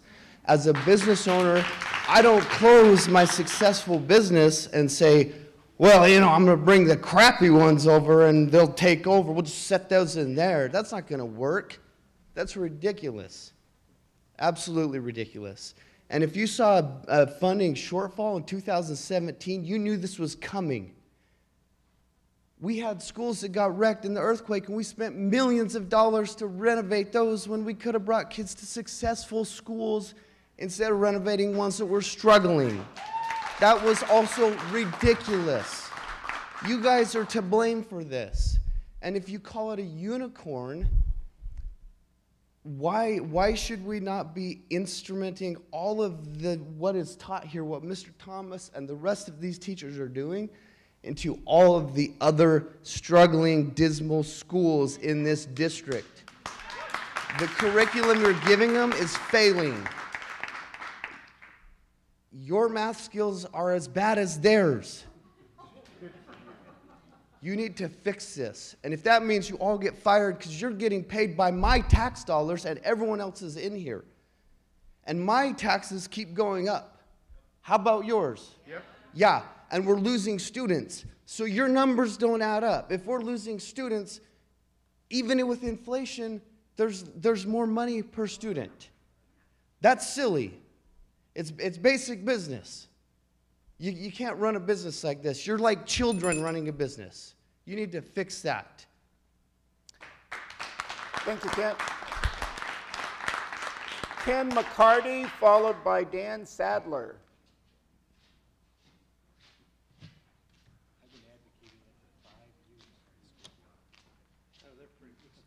Hi, I'm Representative Ken McCarty. I used to own a school, special needs school. My heart goes out to you and all that. Also put together a charter school. This is my neighborhood. My grandkids, when they come back, because my daughter's doing work in Cambodia, I expect them to go to this school. My 8-year-old granddaughter just in May read the Declaration of Independence to me with no help. So this is the type of quality this school does. Now, I have high regards for Jim Anderson, and I still have high regards, because it's a hard issue there. We have a double matrix. We have the financial issues that keep a business going, school here going. But we also have the matrix of outcome. And this school has the outcome. Over a year ago, I was on a flight with Dave Donnelly and looking at what are schools in the district that have the outcome that the state expects. We just passed the bill saying, read by 9. And this school definitely is doing that. And there's other schools like this that are doing that. Eagle River Academy is such a school like that. So to remove the outcome type thing, I think, is a dismal plan. The financial pieces of, I have some solutions here. Instead of diminishing the numbers here, because they already mentioned about the lottery, and you're not dealing with the numbers here. Eagle River Academy has 200 people on the waiting list to go to their school. Their 7th grade program is at 80%. All the other classrooms are completely full. This campus here, we're not allowing, ASD is not allowing them to be at 100% because we're not opening up the lottery. We don't even know, you don't even know what the waiting list is for this school, okay? So don't move the school here. The outcome's doing great. If you're going to move a campus, move Eagle River Academy and avail a school, avail Homestead for them. And that'll open up more campus available for that outcome type thing. So we have 2 schools in our area that are doing ABC programs. And maybe that'll bleed into other schools and we'll have a great outcome for Chugiak Eagle River. The issue of Fire Lake and Homestead, you can move kids around there. As I go around to the different areas in the community talking to families, another big factor is how many kids have moved to home school programs. They have doubled. In my office above Garcia's is Idea and Raven. I've talked to them, and their numbers have doubled in the past 2 years. And why aren't they coming back? It's because they want to go to quality schools. And that's why they're not releasing the kids. But if we have schools with quality, they will come back. So there you go. Thanks. Thank you, Representative McCarty. Dan Sadler, followed by Justy Warner. Great, thank you. I appreciate very much the chance to be here. I'm Dan Sadler. I'm a 30-year resident, and I was a state representative before Ken. So in that capacity, I've been in many of the principal's offices and visited most of the schools in this area.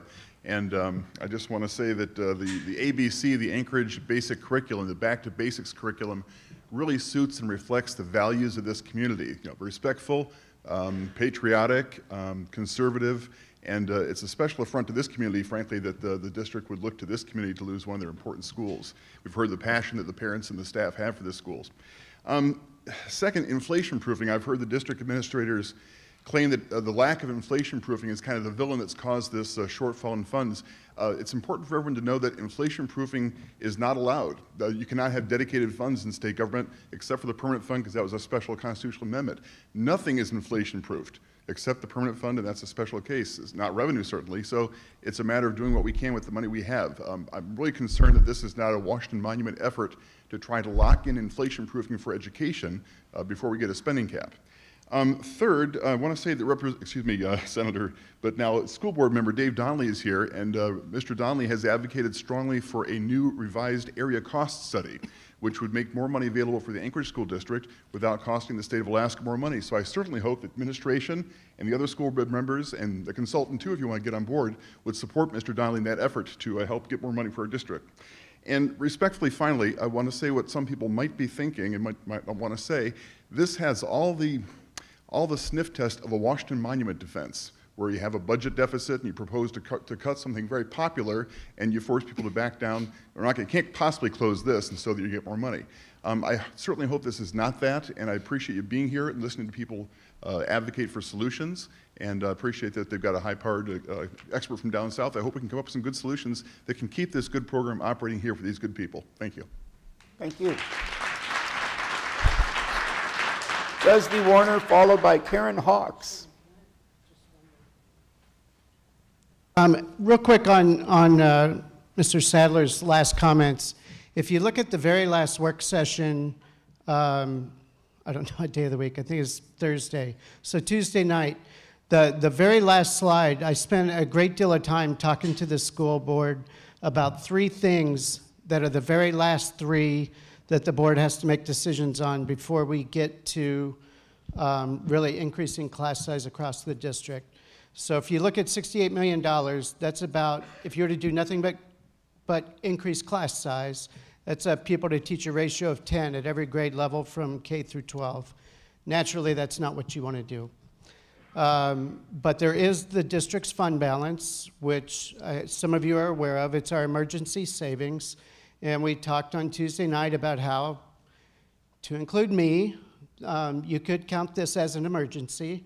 And then the second was the $37 million brought up tonight. We had a discussion about, do you hold on making any decisions on that until after we are down to PTR? And for those who don't, I mean, I honestly may feel sorry for all of you if you see every board meeting, but that particular one, there was a very good discussion at the very end about what are the options available, because frankly, closing 6 schools, getting rid of Ignite, getting rid of 6th grade band and orchestra, changing immersion program, all of those together don't come anywhere near $68 million. It doesn't come anywhere near it. And that's why the discussion started Tuesday night about the fund balance, and we'll be able to have a projected fund balance by the end of November, out through the end of the year that'll be statistically accurate. And you'll hear discussions about the $37 million. But you'll probably hear it every 2 weeks as the board gets closer and closer. And I know that for the folks in the audience that don't listen to all of our meetings, you miss out on a lot when you just see one thing like a school closure or something else. But we, in fact, talk about quite a few other things as well. Trustee Warner.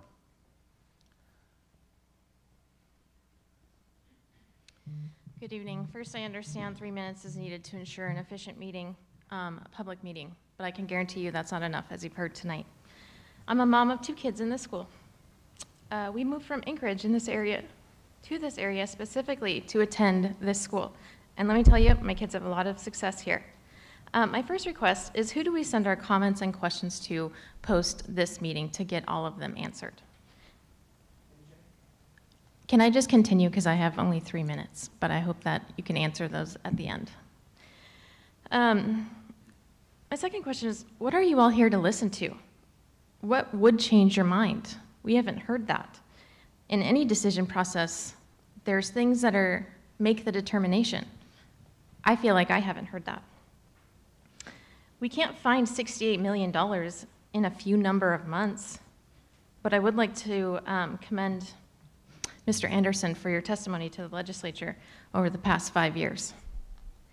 I've heard Mr. Bingham say at the beginning that Birchwood has an exemplary program, though it appears that it is not in the criteria for the decision-making of which schools get closed.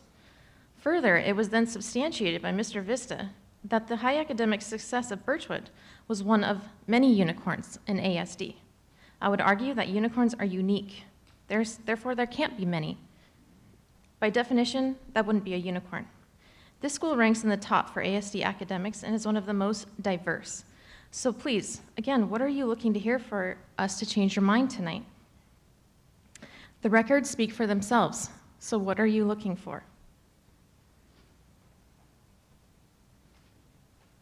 I think I speak for many here that we request that you consider the high academic success students in this school achieve in your criteria for closing or potentially closing schools. And I also request that you weight this criteria heavily. This may be an easy band-aid to close these 6 schools for the budget gap, but I challenge you to be forward-looking, that is on a national and global scale, which would be in the best interest of our students and ASD. Another question, how much funding will ASD allocate over and above for Birchwood than Eagle Academy?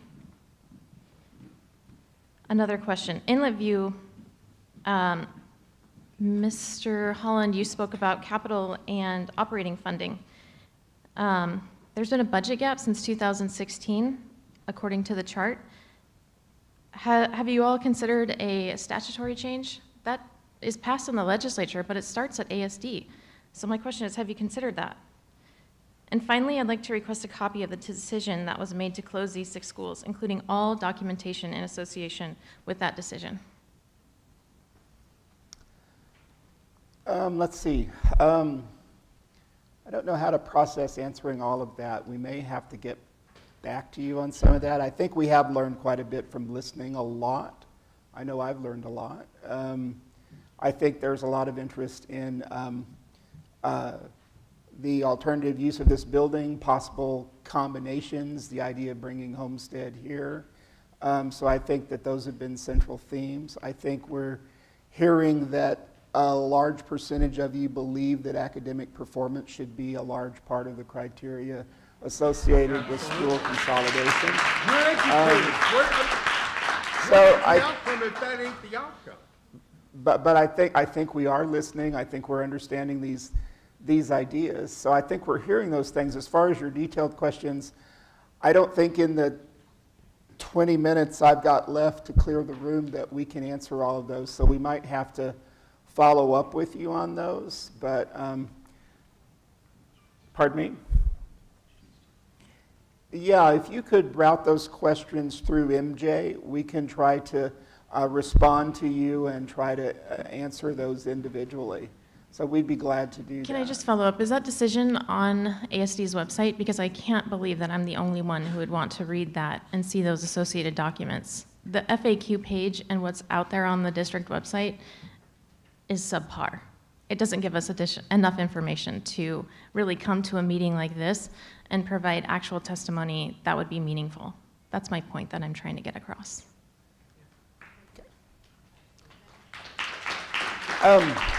So let's take, let's see here, Karen Hawks, followed by Karine Healy. Hi. Oh, trying to get a head start on what I want to say. I'm a mom of 6 kids in the American ASD school district, and from what I've heard tonight, it sounds like it makes most sense to bring Eagle River Academy here. If it comes to closing Birchwood, we cannot lose our curriculum. You said you'd like the focus of the level of quality each child gets at 90% of their school day from the classroom to remain the same, and I appreciate that. I would like it in writing that our students will continue to receive the exact same program that they are currently getting here.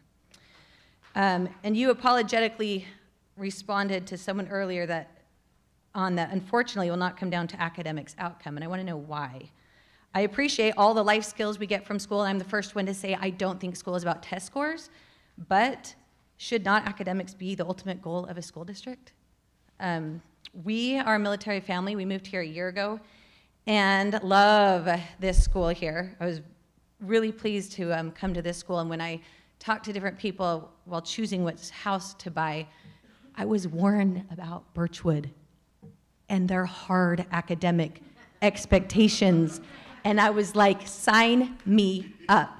And my 5th grader that I was a little worried about because she's not an academic all-star, takes after her mom, I was worried about her making it, and she thrived. She had a teacher who just pulled her in, and she thrived last year. So love this school. 3 minutes.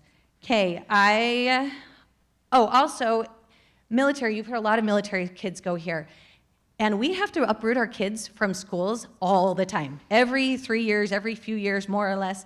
Let's not make them be uprooted from a curriculum without even moving. Let's let them keep that same curriculum. Transportation to a school that will continue the ABC program is a must. This is definitely not a threat. You may not care what I am doing with my 6 ASD kids, but we will join those ideas, homeschoolers, because I want my kids to have the curriculum and the education that they're receiving here. And if we can't get it here, then I'll teach it to them. Thank you. I'm sure, go ahead. And I just want to say about the curriculum and some of the conversations, I mean, from elementary education, you'd have my dedication to make sure the curriculum and that program piece maintains into Homestead. So I heard that throughout a theme, and part of the intention with proposing the recommendation for Birchwood ABC's program to move to Homestead would to be maintaining the ABC program curriculum and that sort. I also want to just say with regards to the academic outcomes, they are important, though I hear a lot of feedback that the decision-making would speak to otherwise. My concern would be that $68 million that we have to come to, that we're going to touch several things that'll impact our academics. And so we need to maintain our academic focus, but my concern to what I expressed was my concern regarding how significant of a budget shortfall we're at. And doesn't mean that your program is different or not important, and I want to make sure I communicate that clearly because I heard that repeatedly, so I want to clarify that to everybody here also. Okay. Thanks, sir. It's better than the rest. So Karen Healy, followed by Jess Jones, please.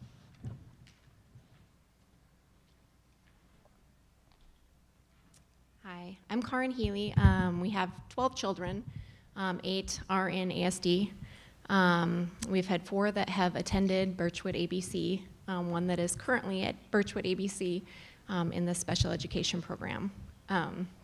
Josiah, I was nervous him coming in this year, and here we are sitting, into the second quarter here, and I brought him to school yesterday. He saw his teacher, and he just went running down the hall.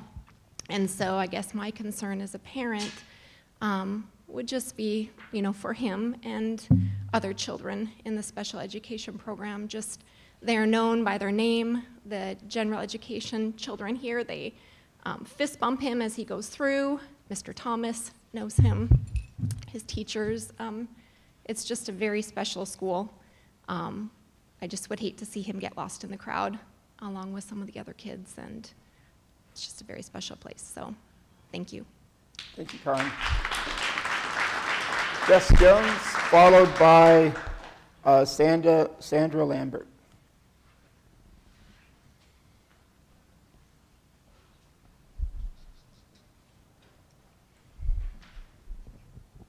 Hello, my name is Jessica Jones, and I have had, I have 5 kids in ASD school district.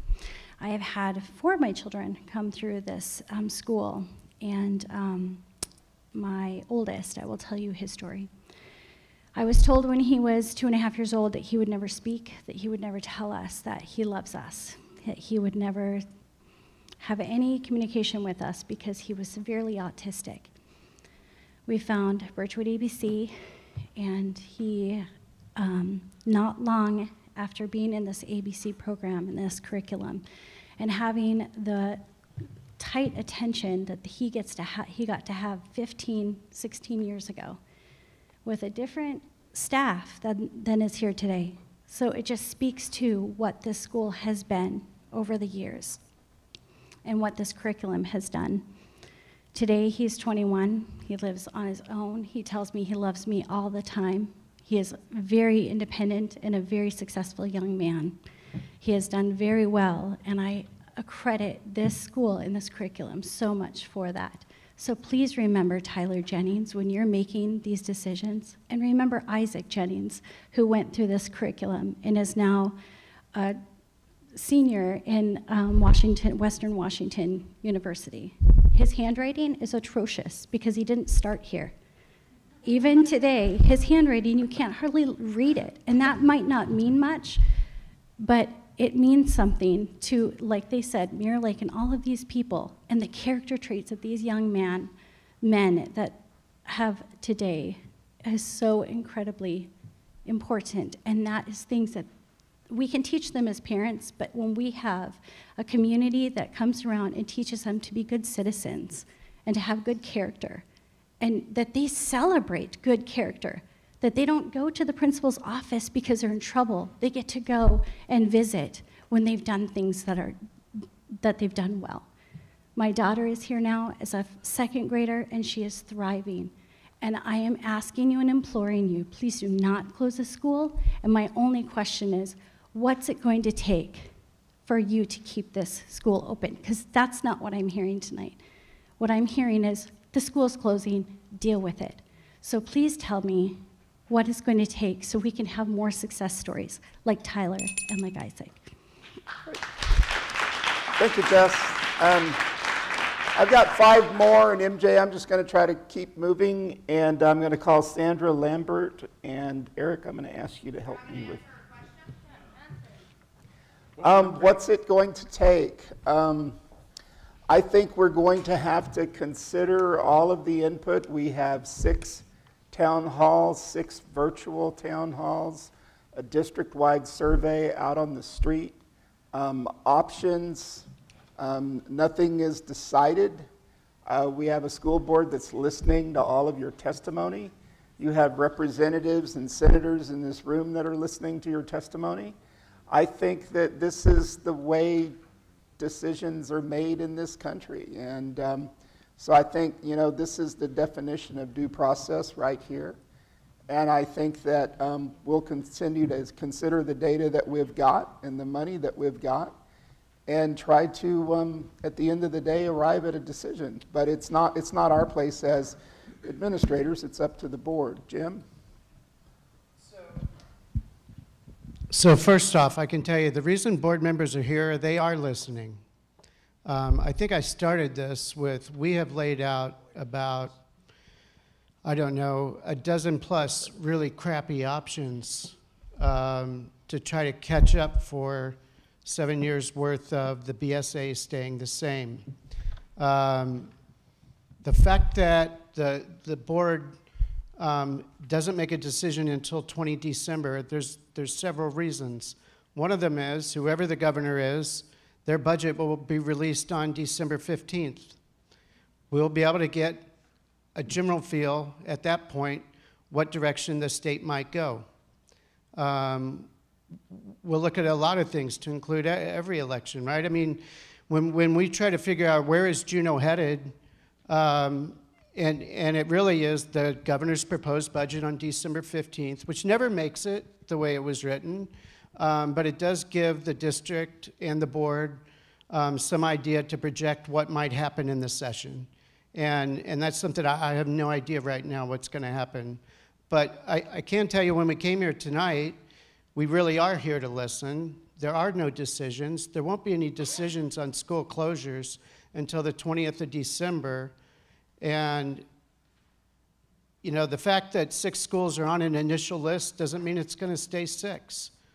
There were a lot of programs that we put on the list that might not be, that will change between now and then. This is a very iterative process, and we really needed to get, as soon as we had some things identified, out to the public so people could provide input while we finished the more detailed analysis and refine the numbers. So it's complicated, but we could not wait until December and throw this on the public and say, okay, you guys got 3 weeks to give us your input. So, I mean, we are listening, and I hope you believe that. Sandra Lambert, followed by Blair Curtis, I think. I'm Sandra Lambert. I'm a first grade teacher here at Birchwood ABC and a community member. I want to thank you all as a community member for being here and listening to us and what we have to say. A lot of the things that I wanted to say have already been said tonight about how great this program is and how special this school is, and some other alternatives that we, from our biased perspective, think would be better, such as bringing Homestead here or bringing Eagle Academy to share this building with us. The one thing I would like to reiterate is that we do have a very high academic success. The kids all take these tests, and we can put test scores and percentages up on a graph, and Birchwood looks good. But part of what makes Birchwood good is not just its academic program, but its culture and its philosophy. And if you put us in with another school that does not share that culture and philosophy, with a principal who has so far been running a regular, for lack of a better adjective, I apologize, school, I fear that our academic success that can go onto a spreadsheet will not continue because we won't have the school culture that helps create that success.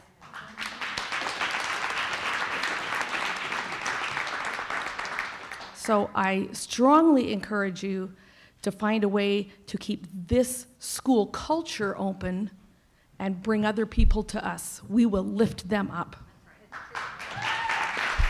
Thank you, Sandra. I'm sorry, I'm struggling with reading the next name, Blair Curtis. My comment's already been answered. I don't think I can say anything better than Ken Carver said, so I agree with what Ken said. Great, thank you, sir. I've got Rochelle Blake, followed by Dina Herning. Deanna Herning. Correct me when you get up. Thank you. I am not Rochelle Blake. She signed me up for this. No, I'm just joking.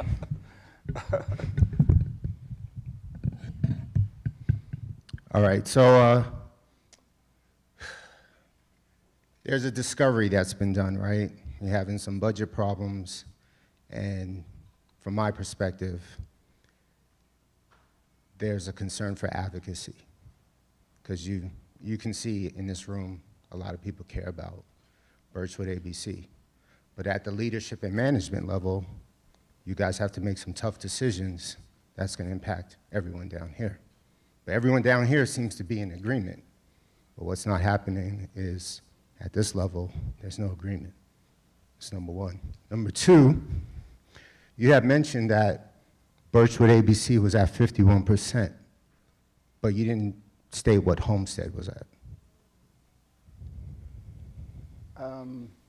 There's room for Birchwood at Homestead. It's in the high 60s, I think. I could crack a laptop and give you an answer and be delighted to do so after the meeting. So the minority has to adjust to the majority, or is it vice versa? There are fewer children here than there are there. So when we put both buildings together, I think we'd have about 450 or 465, which would be about a 3-section per grade level school. Okay. Another thing I observed was, or discovered, is that, you know, typically in these situations, I've been in these before, I'm prior military, they've had base closures early in my career. They would do a study before they would actually implement the closure.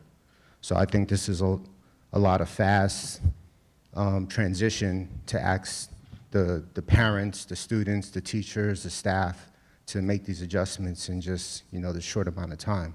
And it definitely seems like there was something happening in the, you know, prior to this, and then now we all have to make this adjustment. But I do know that if I was to go into the child services office and say, hey, my student or my child is gonna go to another home or something like that, or they wouldn't advocate for that. So keep in mind that you're basically telling my son to go to a different home, and this is his home, you know? This is the only home he knows. That's all I have, thank you. Thank you, sir. All right. Is Deanna in the room?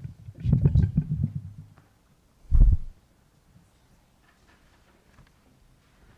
Hi, I'm Deanna, a taxpayer, former parent of a student here, grandparent, and a former BAC president of this school who fought diligently for our numbers and went from a 3-classroom kindergarten down, even though we would have attrition. That's how we kept those upper level classes full, but we got shut down. So part of it, looking at your numbers here, we could move Eagle Academy with 174 students into here and house it and function. Eagle Academy birthed from Birchwood ABC. Why wouldn't we just inherit that school? That's one question I have. The other thing is we talk about numbers and having to cut. However, when I look at Abbott Loop up there, it says excess to district needs. Why is our district getting bigger, but our schools are expected to close? That's what I would like to know. If you'd like. Sure. Abbott Loop would cost more to repair it than it would cost to rebuild it. At this time, because we have excess structure, it didn't make sense to recommend a rebuild.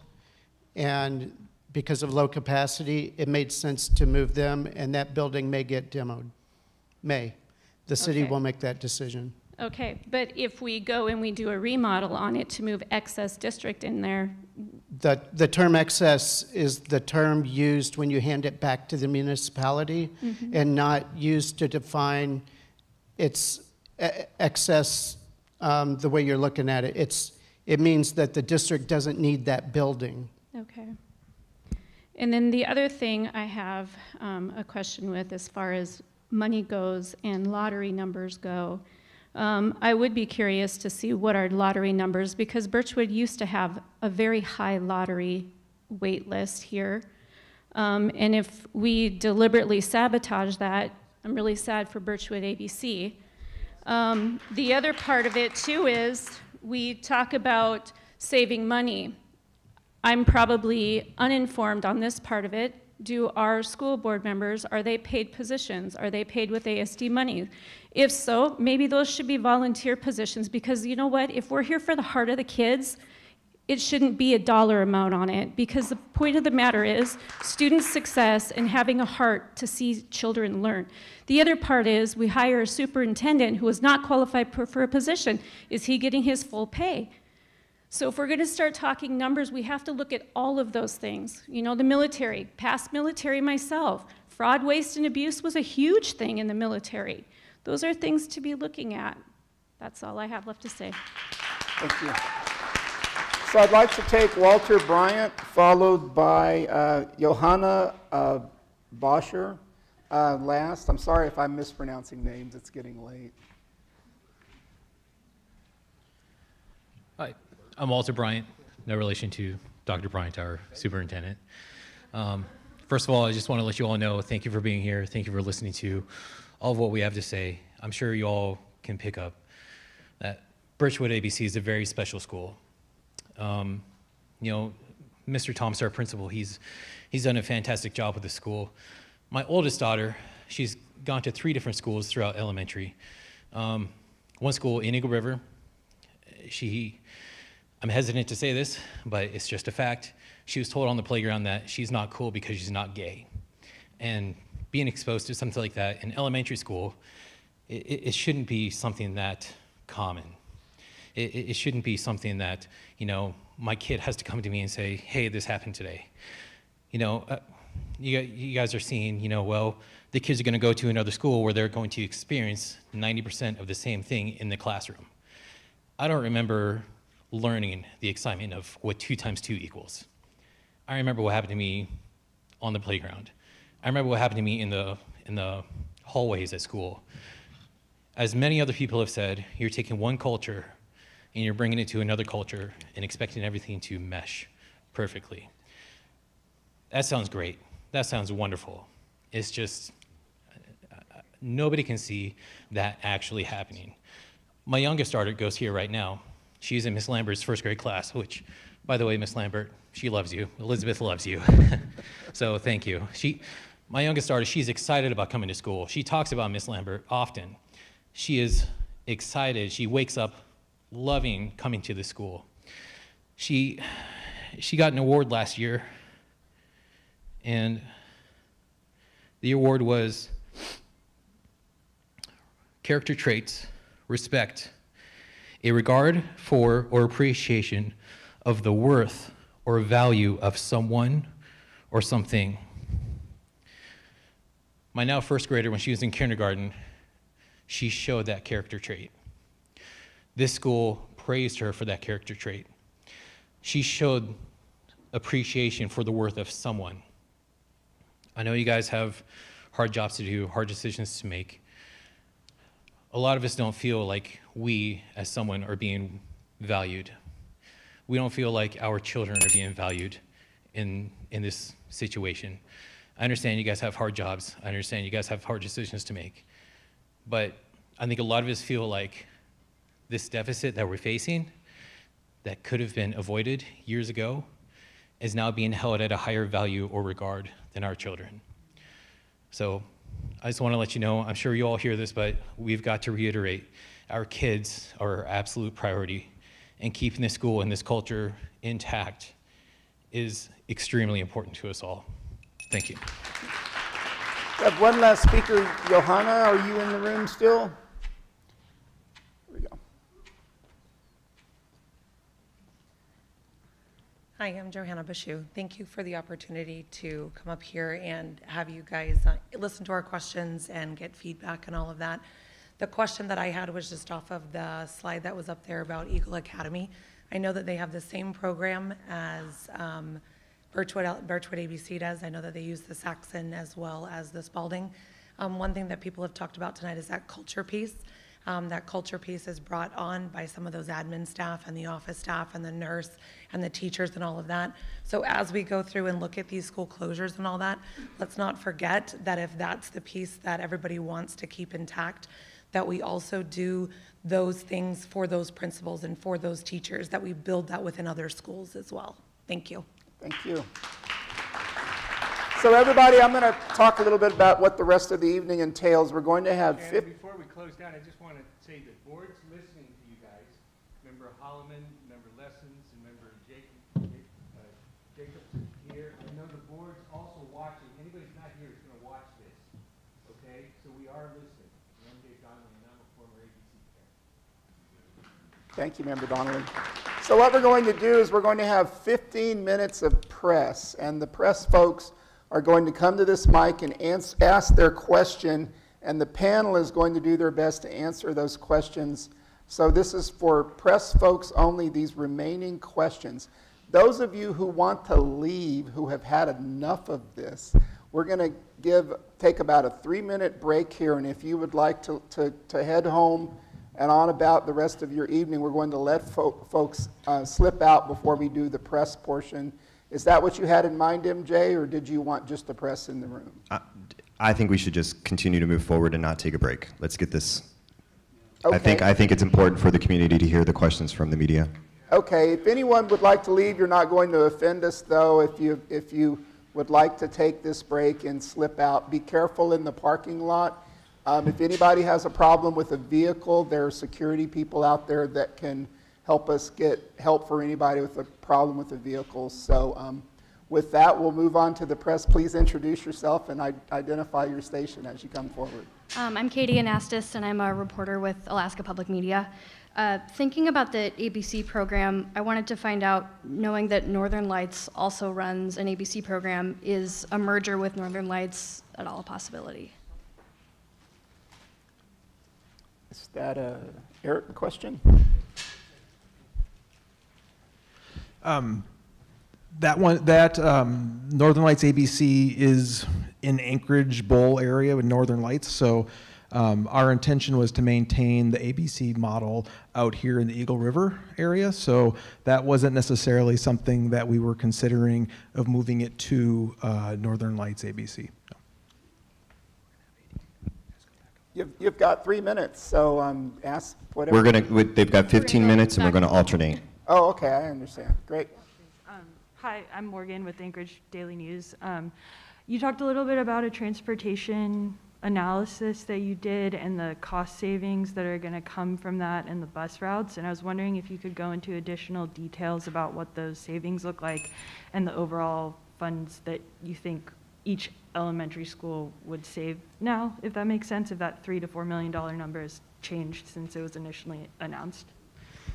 Yeah, quickly, Morgan, thank you for the question. So transportation is funded separately, but if transportation is operating upside down, we have to fill in from the general fund. The goal would be to avoid that, of course, so we don't have to use any general fund dollars.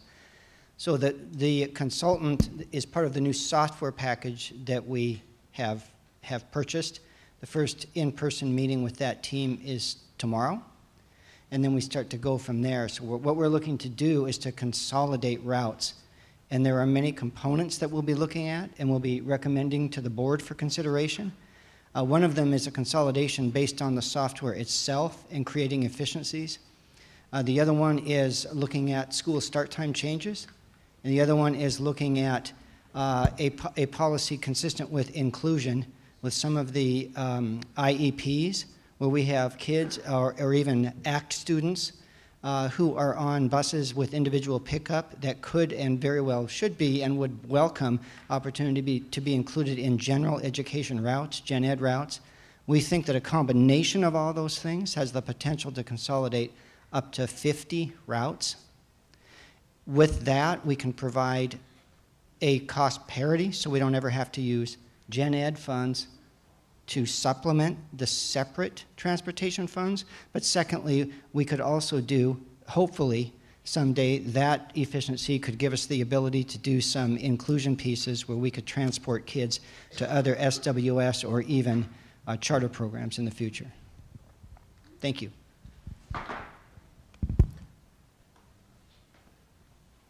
I had another question about talking about the lottery system. Can you explain what happened with the lottery system here and the process of why a school would be on the lottery list before and then get taken off? Thanks.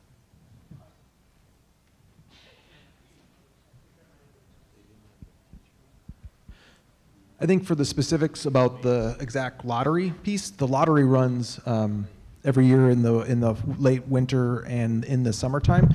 With regards to the concerns that was expressed about it not running, I would have to dig into that a little bit further. I don't know if Mr. Thomas, if you have anything to say about that. Just that Birchwood's always been on the lottery. We weren't taken off it. A lot of it is based on student enrollment and how many teachers we have. Just as an example, if I have 2 first grade classrooms and they're projected to be full based on PTR, then I can't open up any seats for the lottery. At the same time, I might have 2 second grade classrooms who are both projected to be below the PTR, so I could open up seats for the second grade.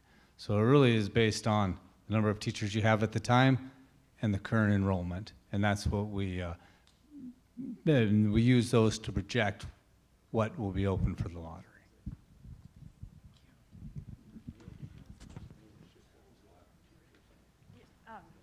Shannon, you've talked a little bit about birth rate data and housing throughout Anchorage, housing costs and things like that. But I was wondering if have you looked? Is there any intent to look at specific birth rates in each neighborhood, or if the neighborhoods around certain schools are projected to grow enrollment or not? I was wondering if there's been any more detailed data analysis at that level, if that makes sense. It's my understanding that the state of Alaska doesn't collect birth data by elementary school attendance area. Now, I can get census data for, I think, down to the block group level. I can look at that, but it's 3 years old now. So basically, we're mostly looking at our incoming kindergarten volume, and we're looking at the aggregate birth rate for the municipality, which has been a pretty effective indicator of what our incoming Ks are when we disaggregate that to elementary school attendance areas. But if we were really looking at a detailed analysis, we would probably look at those 0 to 4-year-olds from the census, but that was collected in April of 1999. So for the most part, those kids are 3 or 4 years old, 3 years old by now. So there's just not much out there. And I really don't think the census does a real good job of inventorying kids in the age 0 through 4. And we're about to move completely beyond that data indicator being useful because of the age of the census. A lot of it's based on estimates too. So tracking kindergarten year to year is really our best indicator given the data that we've got available.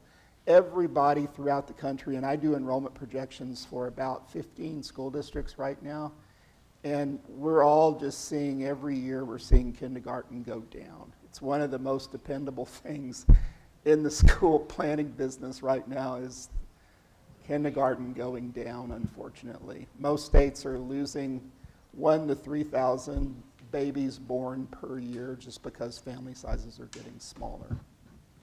One more question each. Just thinking about next steps, can you talk about kind of how set in stone this list of 6 is. How much time is there with wiggle room in terms of changes to this, or I guess what are you looking from the board next? So I can give you next steps. We have 5 more town halls. Many of us in the senior leadership have closed 1 or 2 schools in the past, and sometimes we have a list that's larger than always. We have had a list that was larger than the number we actually closed. What I can tell you is everywhere we go, the consensus will be that their school is special. We all know Birchwood's special. There's none of us we're looking forward to coming tonight other than to be able to talk honestly with you and explain why we're even in a situation where we would even contemplate closing a school. So we will be talking to the board. We have 5 more town halls to go that are in person. We have 6 Zoom town halls coming up. Those dates will be put out soon. And normally, we have been briefing the board every 2 weeks for the work session on Tuesdays, and we're also going to have a long work session with the school board on a Saturday coming up because we know that we need many hours to go through everything. So when someone asks what is locked in stone, I would tell you that when you lay 25 things out, you don't expect 25 things to all get approved.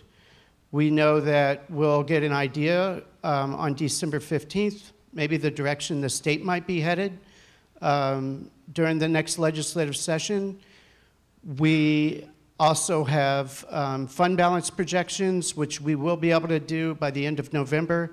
We need 3 pay periods in a school district to be able to make it relatively accurate, and we will have a long discussion on the $37 million for state bond debt reimbursement and whether it's used to buy space and time for the legislature to make decisions during this session. So I will tell you, of all the people in the room, when I walked in and when I walk out, I don't know that I think anything is locked in stone, and that's as sincere as I can say it. We're going to have a lot of stuff, and the board will pick some of those things. But I don't think even the board could tell you right now which ones they're going to coalesce on and decide that this is the direction we're going forward. And they know that they got to figure out what's the level of risk on the fund balance and how high can you go and how little can you have left if a roof collapses in the middle of winter and you can't fix it. On the state bond debt reimbursement, a whole different discussion, but it's also money. And I would just recommend paying attention to the board meetings. We do media roundtables after every one. The news that has been coming out in the press really has been pretty accurate. That's not always been the case in the past. But the reporters have really spent a lot of time with us to make sure they understand the difference between what's fact and what may be out there in the social media world, where beliefs can become facts. So yeah, there's no good answer. I'm not feeling like anything's locked to include this was going to end at 7:30. All right, we got one more question, and Jim just gave you kudos, so make it a good one. Sorry, more of a follow-up, Jim, but can you talk a little bit about, I think you mentioned additional analysis that shows how much the district would save by closing each school, like per school. I just want to get a better sense of the amount that the district is thinking about right now or has projected. Okay, I will try to put something on our website that better articulates all of the different factors involved with closing a school. You save more money when you close a school if that school is no longer part of the ASD inventory. Excess is a great word when you're talking to the muni, but it's a bad word when you're talking to anyone who's not at the muni. So for Abbott Loop, you would save a lot of money, about $800,000+. Plus you would save 2 bus routes because they don't need all 4. So it would be close to $1 million. But what we don't know is we started this in July, and we said that we are going to make sure that we look at student needs by IEP, by area, and look at what's at the schools that they're going to, and we're going to make sure that we try to focus on the student. I mean, I know this was about money. That's what kicked everything off. But the next step of this, the execution step of this, is focusing on students and student needs. So some of that $1 million we saved from Abbott Loop may very well be put back into some specialist positions or something else, where when those kids do come, because change is hard, that there will be those resources at that school to envelop and embrace them and welcome them to their new school. So any number I put out, every time we get more information, and now that we're starting to look at the needs of the students at the gaining schools, those numbers are changing every time we look at them as we figure out what we have to put. So that's why, kind of like the 500,000 per school, it was a good rough estimate based off like just a little bit of information 2.5 months ago. But we keep finding out more, and it will be more than 500,000 on average. But I don't want to oversell the amount and then come back and not be able to meet student needs. Great, thank you. Shannon? Well, thank you, everybody. This is the conclusion of our evening. We appreciate you coming and being a part of this process. I'd like to thank the media team, the ASL team, the security team, and everybody from IT that rigged cameras and microphones and made this a successful meeting. Also, our admin team who were here to answer all of the difficult questions. And be careful out there on the Glen, and we'll have another meeting tomorrow night at Northwood Elementary. Same time, probably similar duration. And if you feel you would like to have continuing involvement, that meeting is certainly available to you as well. Good night, everyone.